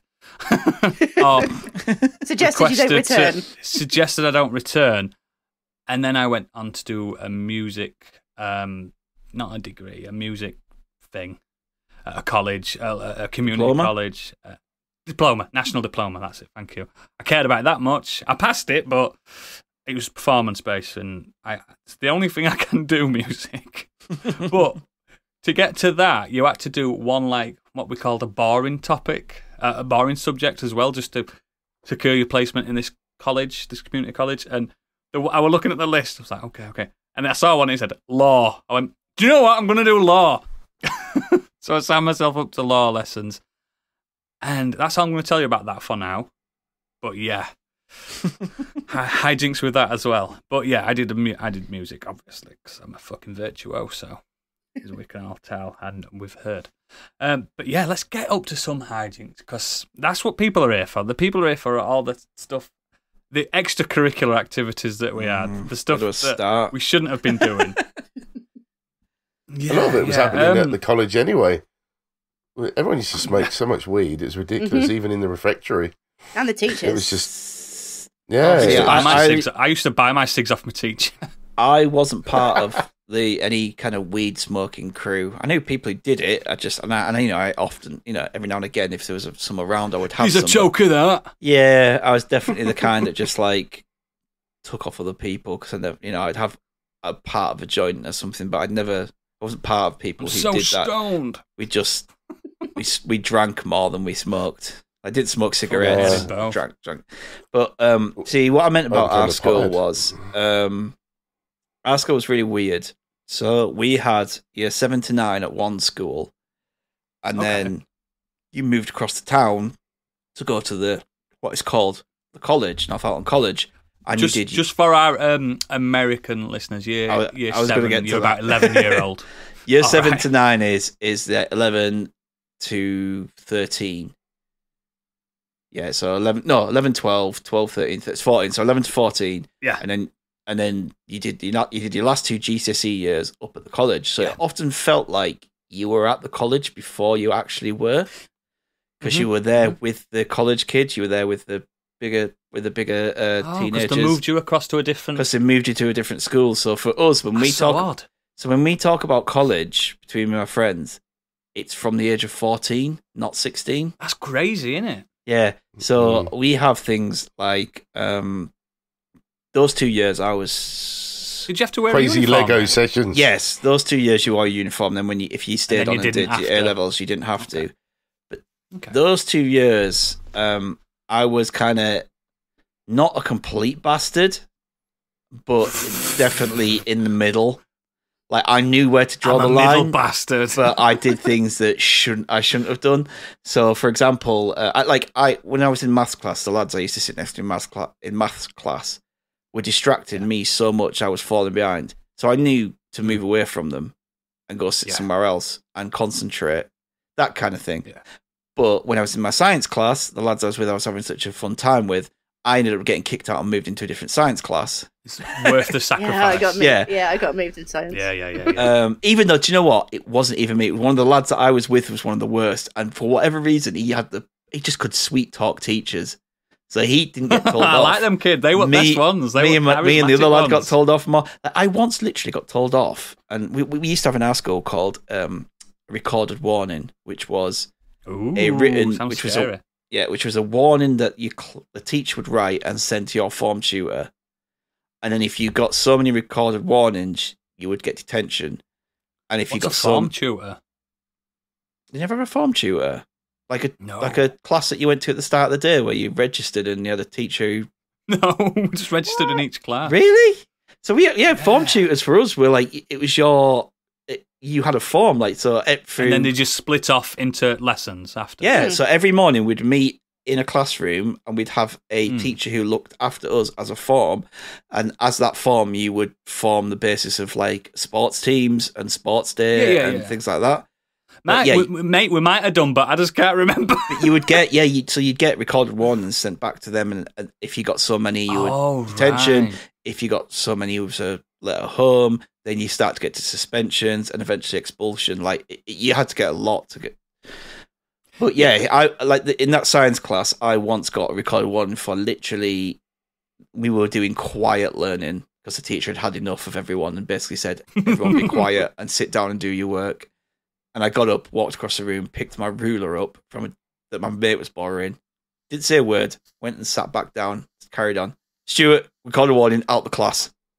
Wow, picking a ruler up. I bet you're like, yeah, that's it. Yeah. I only did this. That's the point. I only got a ruler. That's how bad I'd been in that class. That even walking across the room silently to get a ruler one step too far for him. Was one step too far with me in that class, and eventually I just got kicked out.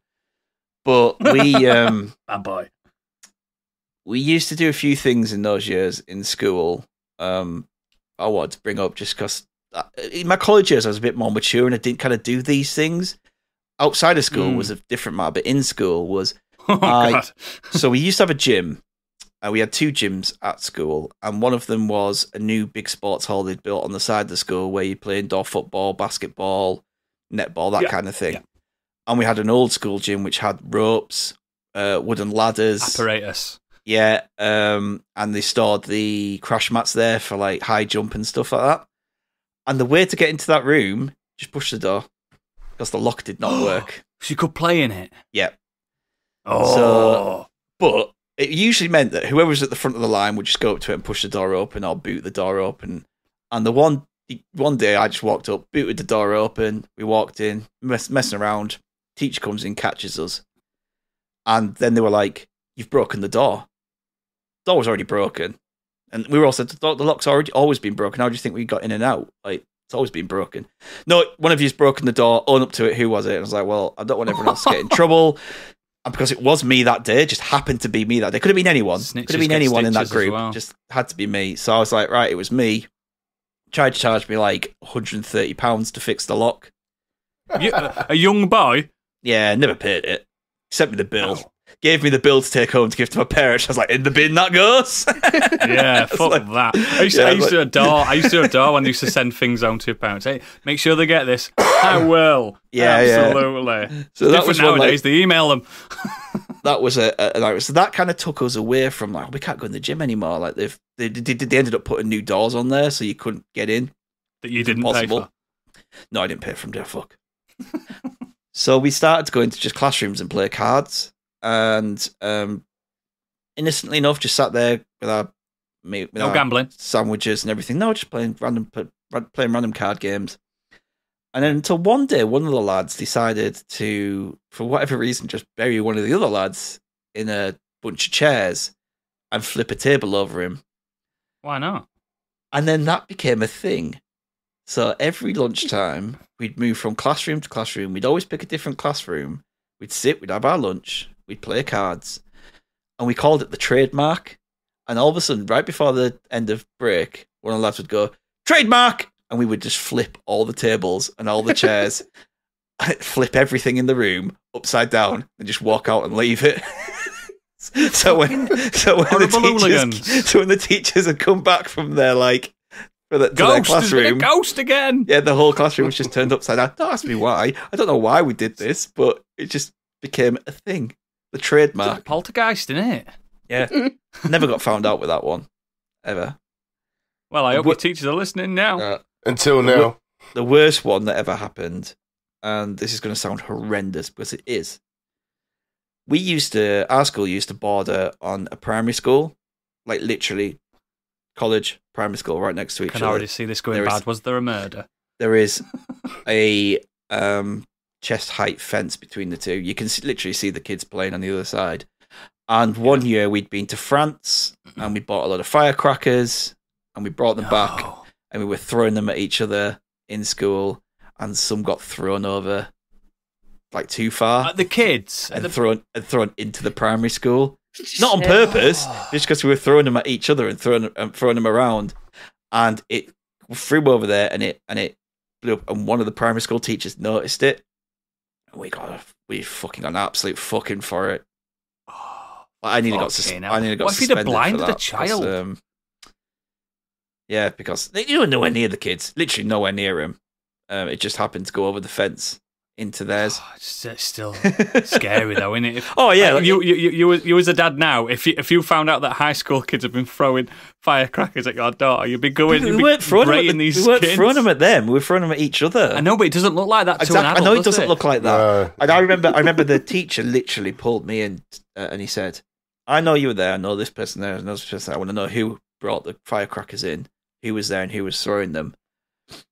And I swear down, this was about 2 weeks after the door situation as well, which didn't help. And he says, "You're already in trouble because of the door, and you need to tell me, otherwise you're on verge of suspension." You still owe us for the door. And he brought my mum in for this meeting as well. And What's your mum like as a woman? Is she a kind woman or is she an angry woman? No, she's a rollover. Soft as shit. So they basically blackmailed me into grassing on people, otherwise I get suspended. My mum was like, "You're gonna have to tell him. You're gonna have to tell him." So I told him. Stitches, boy. And he said to me, "Don't worry. I'm talking to various people. I won't let anyone know that it was you." Just so I was like, fine. Walked back into my class, sat back down. I swear down, he must have been right behind me. 30 seconds later, he walks in, says to my mate, "Ben, can I see you, please?" I was like, you couldn't make it any more obvious. And my mate Ben walks past me and he goes, "You grassing bastard." Mate, if that were prison, you'd be dead. My dad went up to my mum. Said he's like you genuinely let them blackmail him there. Like he goes, "A good job I hadn't been there because I would have gone nuts at that teacher." Yeah, you've ruined his school life forever. Yeah. So yeah, I just I'm sure there's more, but there's just ones that like. You're a naughty boy, weren't you? You're a little naughty boy. Yeah, until when I got to college, and you knuckle down, boy. Yeah. Yeah. It seems to be different. Like, switch. All the naughty kids go. All the kids who don't care about being at school and influence you, they're not there anymore. So you kind of tone it down a little bit. They become bricklayers and stuff, don't they? They go, they go for the apprenticeships and join the armed forces and things like that, or just leave school. Yeah, work at Wilkinson's or chuffing Netto. Hey, my wife works at some of my mates did.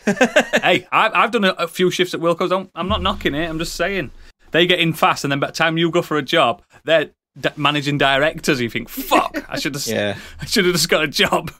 So no, I know technically that's not college days, but for me, I'm counting it. It's part of it because for me, as you were in college, because of the way our school was structured, it was. Yeah, I'm allowing it. There's no rules in this discussion. I want to talk about me and. Believe it or not, guys, I have a full-fledged A-level in law. Can you believe that? Can you believe that? Guess what? I never in my entire life have ever stepped foot in a law classroom or done a law lesson. The administration at the college I was at was so bad that... can you remember, did you get EMA where you got paid to go to college? No, it was literally, I think it was the year after I finished. Yeah, we got £30 a week for attendance. Do you know what I mean? You had to turn up and sign in and get your EMA stamp, and then it went straight into your bank account, which, 30 quid when you were a little rock star that I was. It was fucking £1 million.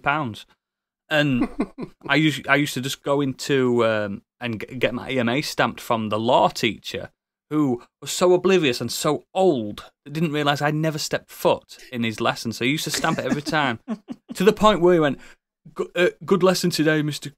I'm not going to say my surname, Mr. O'Dim. And it was like, yeah, you really will. And then I twigged on quite early. And there was another goth in the class, and he had same long black hair as I did, same black skinny jeans as I wore. And he thought I was him, and he kept. And believe it or not, I've got it in my record of achievement, if you can remember them. I've got mine. I have with my law A-level with the word pass next to it. Yeah, I know nothing about the law. I have a criminal record, for fuck's sake. Well, you know something about the law, then. Yeah, I suppose. Yeah. Oh yeah, the law. Yeah, and that was the first hijink when I realised you can get away with fucking anything in a really bad administrated place. Because, like I say, it was a community college. The other thing, the main one I did, the first one was public services when I went into that, because I thought back then, police weren't the villains that a lot of people make out that they are now. I'm not saying police are villains, but me and policemen don't get on at all nowadays, for obvious reasons, because I'm a pisshead. But I thought I'll be a Bobby, because Bobby's back then, I thought, got paid quite a lot. You know what I mean? Got paid a lot, and nice cushy job. You get to drive a car, you get to ride a horse. I don't know. Pension. You what? Sorry. Get nice pension. Get a nice pension, yeah. I thought you said get a truncheon. I'm like, well, that is a positive, I suppose. Get a nice truncheon. Yeah. So I thought I'd do that, and little did I know that public services also meant army and military. So the first year I did it, it was like, right, guys, we're going to Strensel in York. I believe it's not far from you, Stig. Strensel Army Barracks. A million miles away. Never heard of it, but it's near York. Yeah. Close by. Yeah, and we're going to spend a week in army life. I thought, here we go. I'm getting paid EMA to sit and eat rations all day. Little did I know it was the most grueling and difficult week of my life. I was even skinnier than I am now back then. I was a wee wisp. I wasn't even tall. And an army burgen's a massive fucking backpack full of everything. It's so heavy and I couldn't walk for it.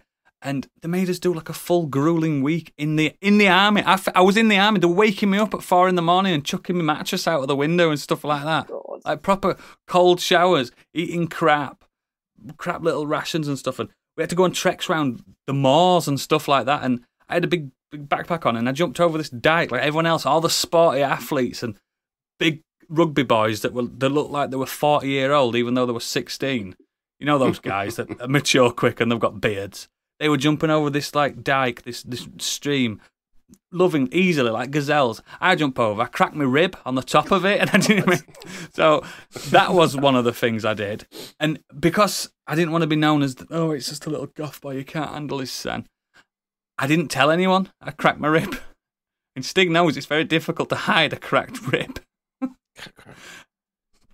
It was complete. It was, and I was just like, you know what I mean? Can't be like wheezing and stuff like that for like 2 days, to the point where in my sleep, I just couldn't control my bodily functions, and I shit myself, like literally.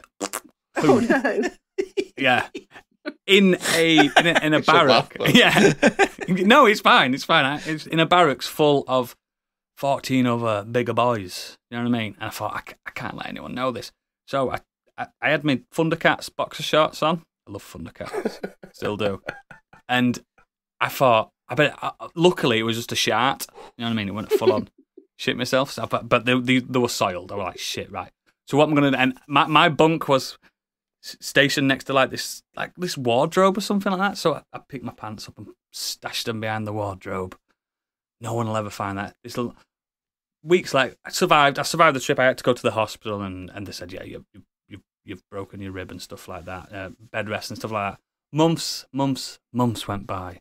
Still doing this public service malarkey. Didn't like it. I was just about ready to get asked to leave, basically, because I weren't pulling my weight. And we got the teacher he was called Major Johnson. He was an ex-army. Major Johnson. He was called Major Johnson. That's what we had to call him, Major Johnson, our sir. And he was like, he came out and went, "Who here knows about Thundercats?" I was like, what? I didn't say it. Do you know when you're just going beetroot? I was going beetroot. Like, I've been on the phone to Strensel. I was like, we were the last school trip of the year. They have found some soiled underwear behind the cupboard. I was like, oh my God. And basically, they found my must have been weeks old shitty boxer shorts and gone, right, we need to, because obviously our college was the last one to go, so they knew it was us. Well, they thought it was us. And Major Johnson had this way. I don't know if he'd been great at Guantanamo Bay and places like that. He was very good at torturing us. So he says, I'm withholding EMA, your payment, from everyone until someone owns up to this. And everyone's like, oh, sir, no. Basically, bear in mind, it's just a classroom of boys. There was no girls on this course, even though they were allowed, there just weren't any. And he's like, right. And I just thought, I really need this money. And I'm not going to, it's not like I'm going to get fined, is it? For just saying they were mine. It was an embarrassing. So I went into his office hours after, so they didn't put two and two together like Stig and his little grassing moment. And I went, Major Johnson, I need to talk to you. Remember when I broke my rib? And says, oh, yes, I remember. Are you okay? Are you fully healed and stuff? I'm like, yeah, I'm fine. I says, I shit myself. They were my underpants. And he went, right. And he went ballistic, like army ballistic. They had to fumigate pipes, water pipes in the barracks. I was like, what? He went, this college has had to pay thousands of pounds worth of damages of like, I don't know, probably cholera. I don't know what I'd given them. Do you know what I mean? I could have killed people with my shit. And yeah, that's when I got asked to leave. Do you know what I mean? It was because of all that, and I had to literally. I've never seen any of those boys ever again, and I'm so glad because obviously he would have fucking told them all, wouldn't he? He would have told them all. I don't understand why they even went. Like, if you found a shitty pair of pants, you just throw them away. Surely you didn't like shove them into a pipe, did you? Did you just behind a wardrobe? Yeah, I did. Oh, okay. It was like a load of plumbing behind the cupboard. Fuck. It was dark. I nearly killed Strenzel. Imagine if I'd killed a full platoon. What a way to go. Yeah, and to this day, probably that bit when he came out of his office and said, who's heard of Thundercats? Probably the most embarrassing moment of my entire existence, and I've had many of those. Could you imagine that? When it's just, like the deepest, darkest secret. In my life then, at 16-year-old, there was no bigger secret. You know what I mean? That was the big one, the absolute ultimate.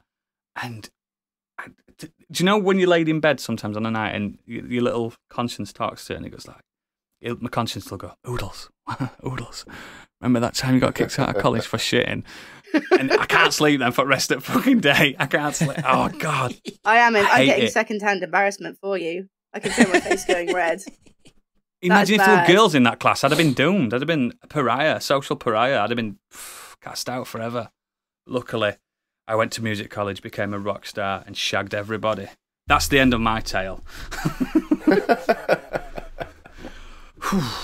God, I'm glad I've got that off my chest. Now everyone knows. Now it's out in the world. Out my ass. Yeah, fuck it. I'm in my late 20s now. It don't matter, does it? Come on, then. I want to hear some more stories. Now. Yeah, never again. I've got a few. I have to go back to school, though. But I wasn't on the last episode, so I'm allowed. So this is my absolute favourite school story. And we went through a phase, and it's a bit like Stig's furniture story. We went through a phase of, with the school furniture, we'd start sort of unscrewing things. So it'd be like doors, it'd be tables, chairs, and just kind of like to the point where people would open a door and just go poof, straight down. Or a table, just brush past it, poof, down. And we become like absolute ninjas at it. We'd start taking in screwdrivers and we'd learn this furniture and we'd just be like, done. And we'd balance things so perfectly. I bet you're also doing flat pack. I bet she's a queen of it. I can take things apart and not put them together again. This is the trouble. Do you always make that noise as well? Are you doing it? Yeah, I don't have a drill or anything. This is me. It's just you. And an Allen key. And we picked on... this went on for months and months. There was not one bit of furniture that was safe in our school. And we furniture bandits. And this was... we were having tutor group, which is, when you go in for registration. And we picked on one kid who was not the most popular kid in the class, I'm ashamed to say now. But we did his chair, we did the table, we possibly did the window bully next to him. We did the whole shebang. And he sat down and he absolutely went down like a fucking sack of shit. There was chairs everywhere. A desk was basically like on top of him. The window, I think, kind of came down on top of him. It's like, for fuck's sake. So literally for months and months after that, he would... Fuck. He was... Gone. That poor bastard. He would like literally check every single like part of furniture before he sat on it, and this went on for a good like 2-3 months. every time we piss ourselves, every time he would just check. He'd really get the chair, give it a good shake, table, bash down. And the furniture pulling apart had just about come to an end of its life cycle. Everyone had started to relax a bit. You know, doors weren't falling down spontaneously, like lockers weren't exploding. And this kid, we did it to him again. We did the same thing, like his entire desk. We just took it apart, and he just about got to the point where he felt safe, sat down, everything everywhere, and he just led on the floor as if he was dead. Like, why is it always me? That poor guy. People are gonna hate us after this episode. I know, but it was so fucking funny. This is the thing, though, isn't it? When you're younger, you're just a horrible bastard. Oh That's just how it is. I know. Yeah. Kids I'm horrible things. I never bullied anyone as much as I was a shit, but I didn't ever bully anyone. So no, I sort of just joined in with the horrible things that were happening. Candy was just a proper right horrible bastard. I wasn't the ringleader. I was quite nice, really. I mean, you were you? Well, looking back, possibly not. College was first college was a bit of a funny one because it was sort of when I didn't attend that much, although I started doing the because you didn't get EMA, you didn't have money. I didn't. I might have stayed. Well, my mum sort of said, "Well, if you want to go to college, you have to work your way through it." So I was working in Virgin Megastore, and I loved it, and I love working at Virgin, and so I spent my time there basically. Which is ironic. Yeah. But I did start doing this Duke of Edinburgh award in college because. Basically, I fancied the teacher that was doing it. Nerd. I thought you wanted to be an army. No, although I did do army cadets, and that was a whole other story. So we were doing, I think it was one of the walks, and the teachers kind of met us halfway just to make sure we weren't dead and everything. And I kind of convinced this teacher that I fancied to, because it was, we were in groups of 4. How old were you, by the way? How old? Yeah. How old were you? 16, 17, I suppose. It was first college, so it would have been straight after men school. At that age, you're a child. I'm joking. How was it 17 to fancy men? Anyway, he was probably in the wrong. Won't mention any names. No, it's not as bad as it sounds, but it is pretty bad. Keep. He probably should. So we get to where his checkpoint, basically. And I just couldn't be arsed with it. I said I was feeling sick. So I convinced him to give me a lift back to the finish line. He's like, no, I can't. I have to stay here. I was like, I just went on and on at him, basically. And we were in his car, and I started fucking around like with the windows and everything, and like going through all of his CDs. And I remember he had this. You're taking about his car with you. Yes, taking the door off. And I remember, like, clearly he had one of those CD players, which was kind of, you plug it into your Discman, and it's like a little cassette that you plug into the radio, do you remember? Yes. So I was fucking about with that and completely distracting him. And he was trying to, like, lean over to grab it off me, and he drove into a wall. Like, he drove into the side of a wall, so crashed his car to the point... It wasn't like a bad crash or anything, but it was to a point where his wheel was probably disaligned. It turned out he didn't have insurance. So he'd like driven a student around, no insurance whatsoever. He got absolutely bollocked. I don't think he came back the following year. Oh my God, you got a man sacked. No, I didn't get a man sacked. His lack of insurance got him sacked. Unbelievable. Completely irresponsible behaviour from him. I don't know. It takes 2 to tango. It takes one person to drive with insurance. Yeah, I did nearly wipe out a platoon, so it's all right. Exactly. And then the other one, this was also in first college that I didn't really attend. And this... Oh God, that delay. Fucking hell. You told that story half hour ago. So this is when, again, I was attending college, but I wasn't attending college. And the reason I didn't really attend college was because I discovered a band called Amen. I don't know, Eagles, if you would have heard of them, Casey Chaos. I have. I've heard of them, yeah.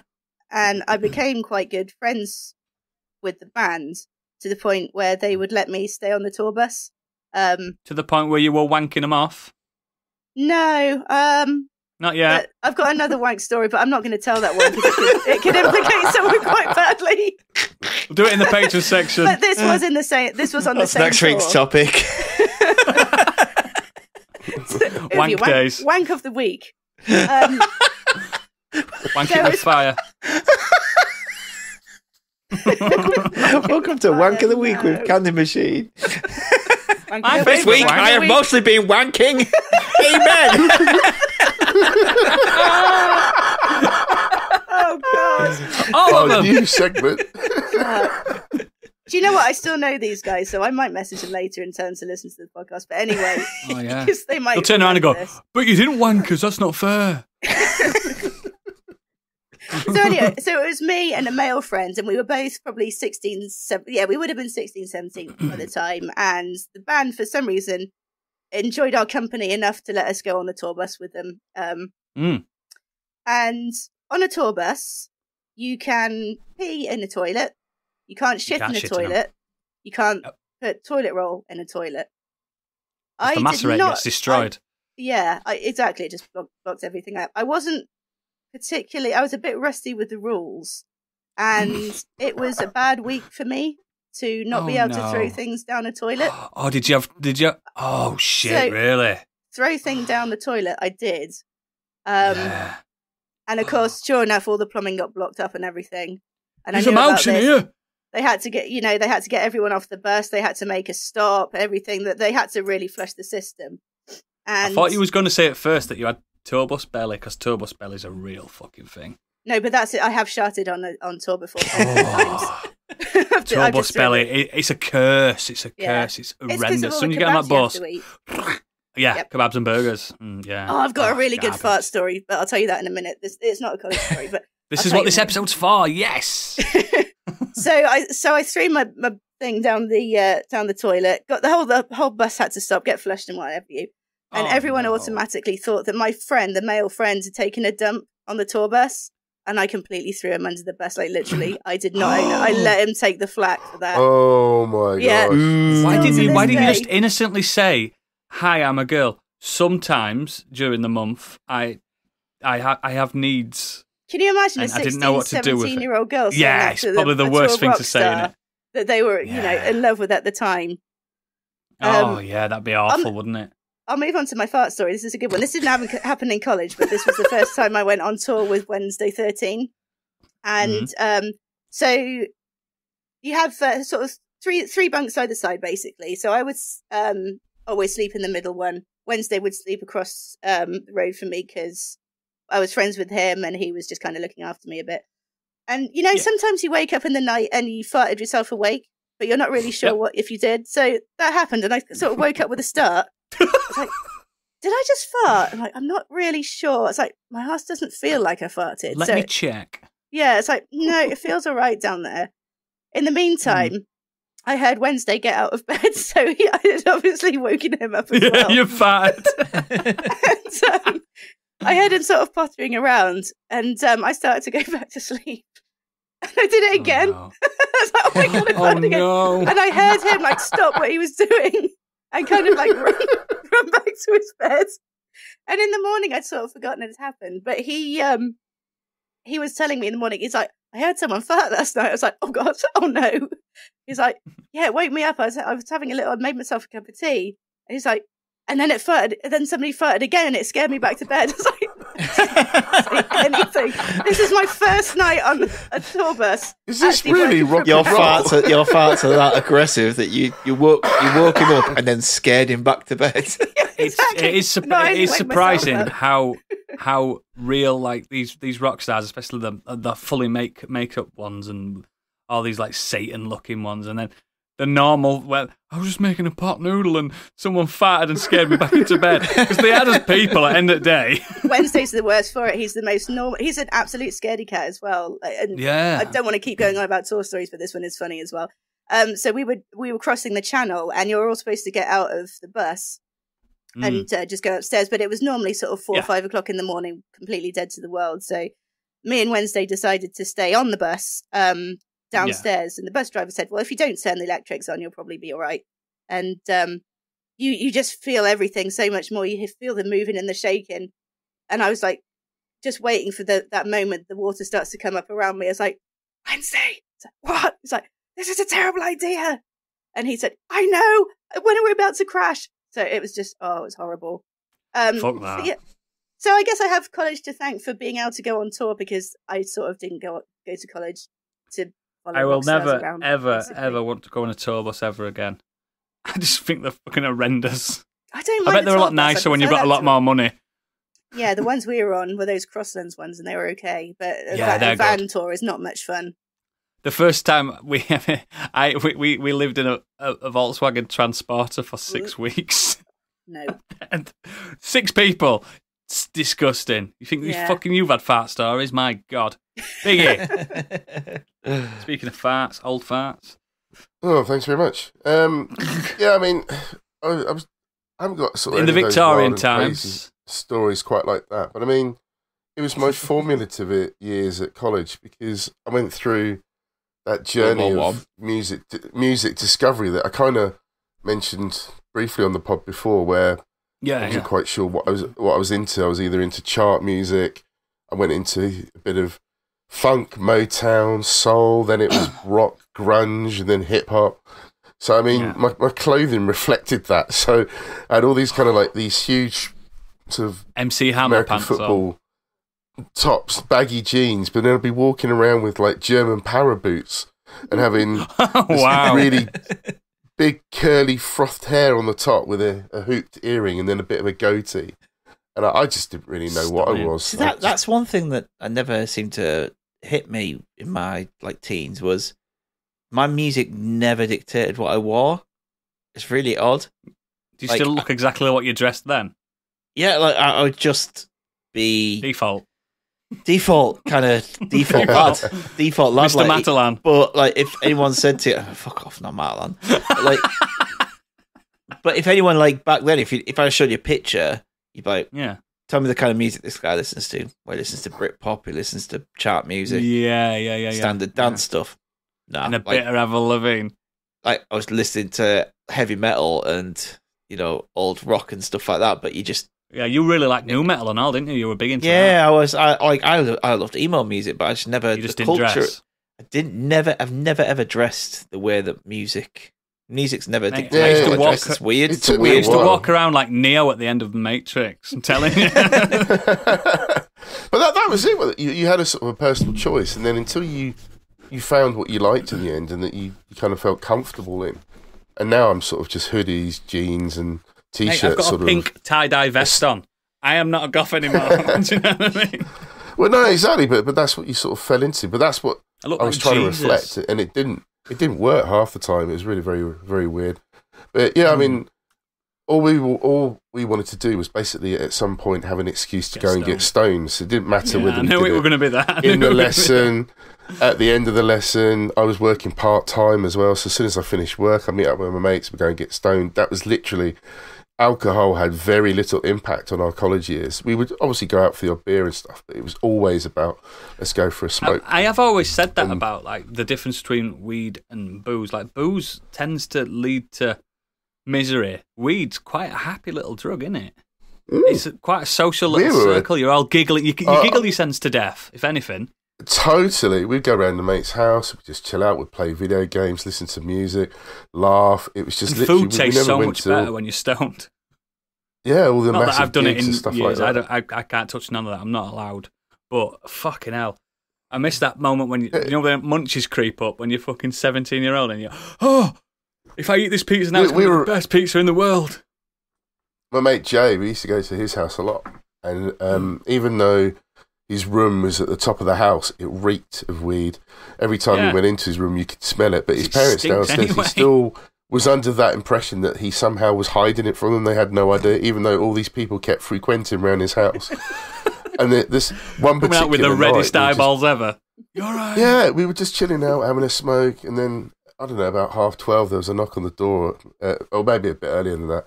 And there was this massive panic of, oh my God, it's the police. You know, they've realised that we It's all the smoke weed for 5-0. some reason. They're going to come and arrest us.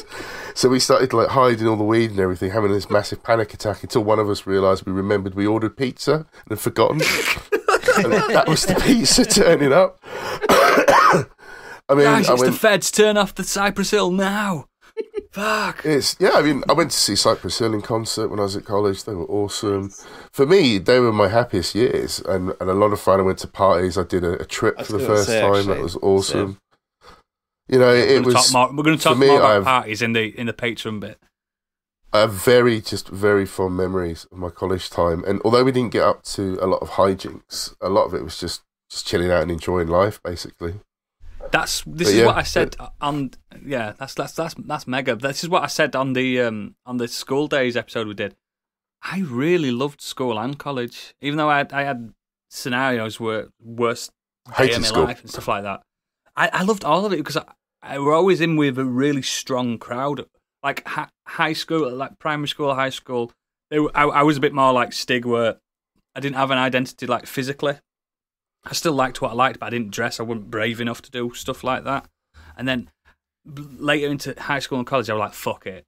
You know what I mean? I was like, I'm going to be who I am. And I always had like a really strong group of mates, so I never felt like an outcast ever. And then the fucking second that you're in a band, a school band, and your band's winning Battle of the Bands in your local area against all other schools, you're a god at school. Trust me. I became a god. It's the only place I've ever become anywhere remotely close to popular. I was untouchable. It was incredible. The only thing I would just very quickly mention, I was just going to say, was just about being a white guy listening to hip-hop. It's very difficult when people say, what music you into.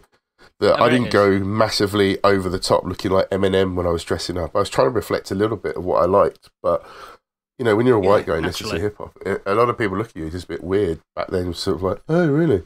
Oh, we had a few M&Ms. Mm-hmm. Yeah, we did.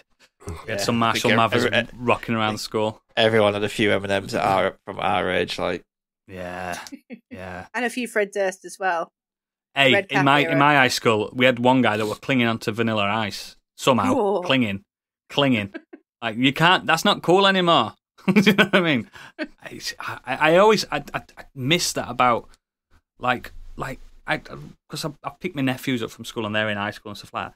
There's no identity anymore that I can see as an old man. There's no cliques and stuff like that. Everyone's just everyone, aren't there? It's good because I'm assuming. I bet there's a lot less bullying nowadays. It's all be cyberbullying instead, won't it? There's still bullying, but I was listening to a podcast about something, and he said, his son is 13-ish, and he said his friend's gay, and he's out as gay, and everyone's like, fine, everyone's whatever. like, cool. Yeah, isn't that good? No one could have done that in when we grew up. Not a chance. I don't mean to that extreme, but that fitting in must be easier now than it was back in the day, without a doubt. Yeah, absolutely.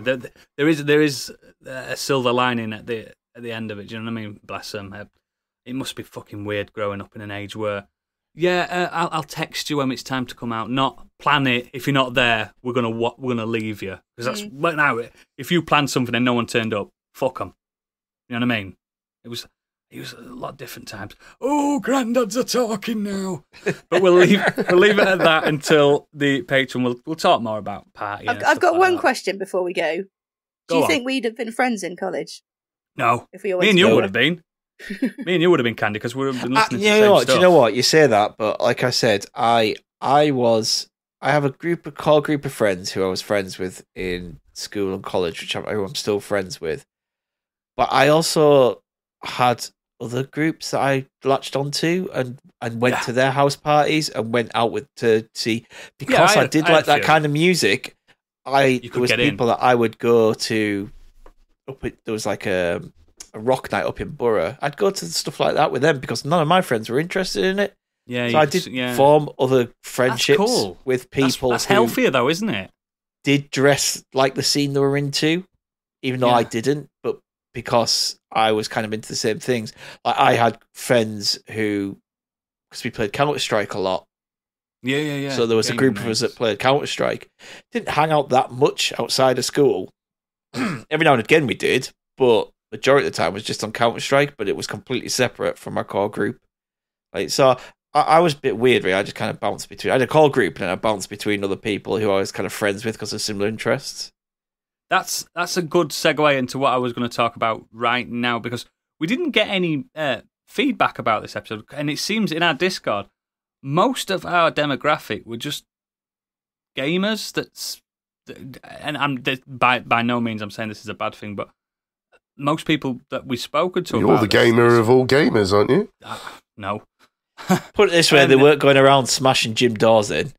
Yeah, and shit in the stands and stuff like that. It seems like it's funny. Like we can be saying, would we have been friends? It seems like we're friends now because we are the outcasts, aren't we? In a weird way, we are the people on the fringe and stuff like that. And like a lot of people, I imagine like someone like Gadget, he's probably he probably studied hard and stuff like that. Do you know what I mean? And he enjoyed school for different reasons, for like the curriculum reasons and stuff like that. I'll tell you one thing now, not just because of the pod, but even not that long before doing the pod, I probably embraced my hobby more now than I did before, because a lot of people still find it weird that I game or even do a podcast.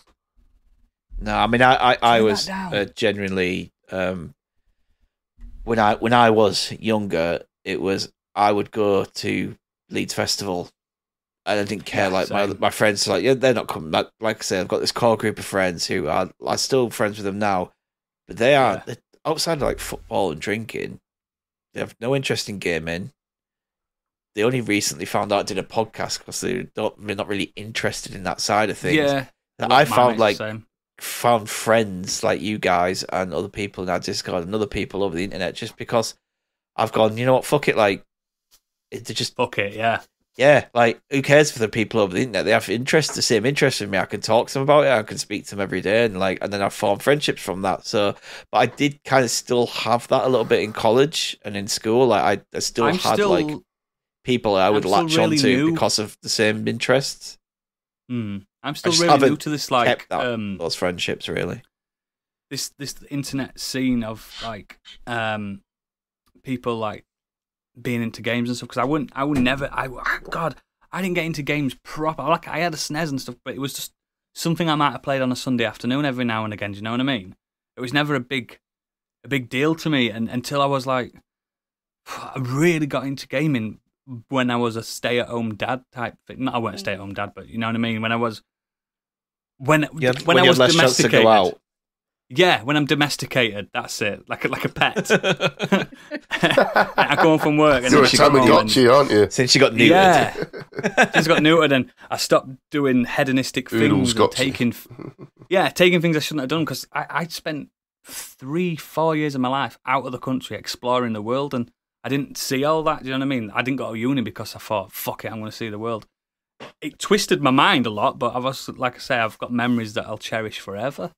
But like I said, we haven't got no feedback, because most of the people we've spoken to have said, no, I just went to school, I did my lessons, I came home and played games. I'm like, I kind of in a weird way envy that.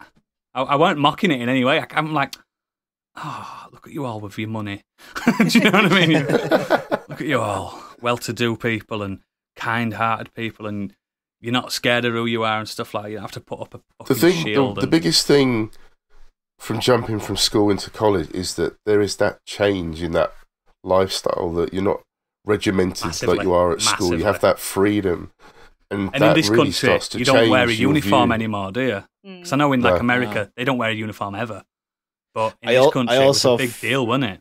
Feel like as soon as you got to college, the teachers spoke to you a lot better. They spoke to you like adults. You didn't have to call them Mr. Smith and stuff anymore. It was very weird. It was genuinely like when you went from, you were the same age, still 16, you just had a summer in between. When you got back, they speak to you like friends, or like on their level, and they just adults, and they never treat you like shit. Like, if you didn't do your work, they'd probably give you a bit of a turn off, but it'd be more of a quiet word over here. You need to do this, rather than shouting at you in class. You wouldn't get shouted at. Not a single. I don't think a single. Even if you messed about, they wouldn't shout at you. Not a single person in history has never been in detention in college, because it's not a thing, is it? Yeah, no. It's like, if you're naughty, fuck off. Yeah. They treat it like, in a weird way, it's like a job, isn't it? An unpaid job where you're here with your own volition. You don't have to be here. You're only wasting your own fucking time. I tell you some of the teachers were so cool in my colleges that when we had our A-level leavers ball, and it was leavers ball, not a prom. No, we didn't call it prom. We called it end of prom year now. dance. It's not a prom. It's leavers ball. And we invited some of the teachers along because we like them so much. Yes, we did, mate. We did. And we did. Two of the teachers dancing and grinding on each other, pissed out their heads, getting off with each other on the dance floor. It's like into it because they didn't give a shit. They were just like, yeah, we're around. These kids are all going now, like, but they were so comfortable being around us at that age that they were just like, yeah, fuck it. We were young adults, though, weren't we? We were getting there. We were entering the world. Like when I left college, I was just about turning into an 18-year-old. You know what I mean? A man, or a boy, a man in a boy's body type thing. But yeah, but thanks for indulging in these colleges. Next time we do one of these, it's going to be early work years. I think something like that. Interviews and all that nonsense. So yeah, we haven't had any feedback because again, our demographic, our listeners are all well-to-do, nice people by the sounds of things, which is quite nice. I think it's quite reassuring, really. Thanks for being yourselves. And next week we are going to be doing long-running franchises. Stig's going to take the helm on this one. I believe it's probably going to be a positive spin on it, isn't it? What we like. Yeah, favorite long-running franchises. So whether it's a long-running game franchise, film, TV, book, whatever your favorite, like one of those is, there's plenty out there.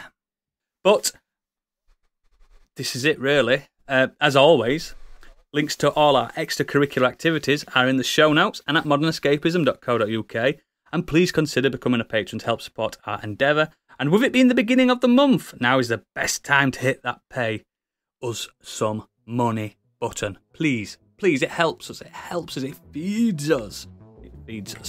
For those very lucky few that are patrons, we'll meet you in the green room in a second. But for everyone else, this has been an episode. Thank you. Class dismissed. Bye. Bye. Bye.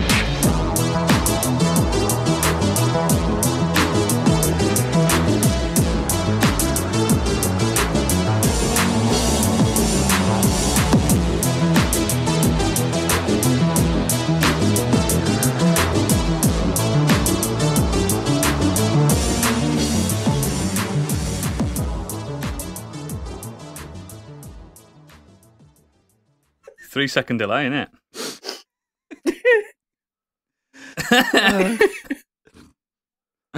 We won't have you any other way. You're not wrong. You're not fucking wrong.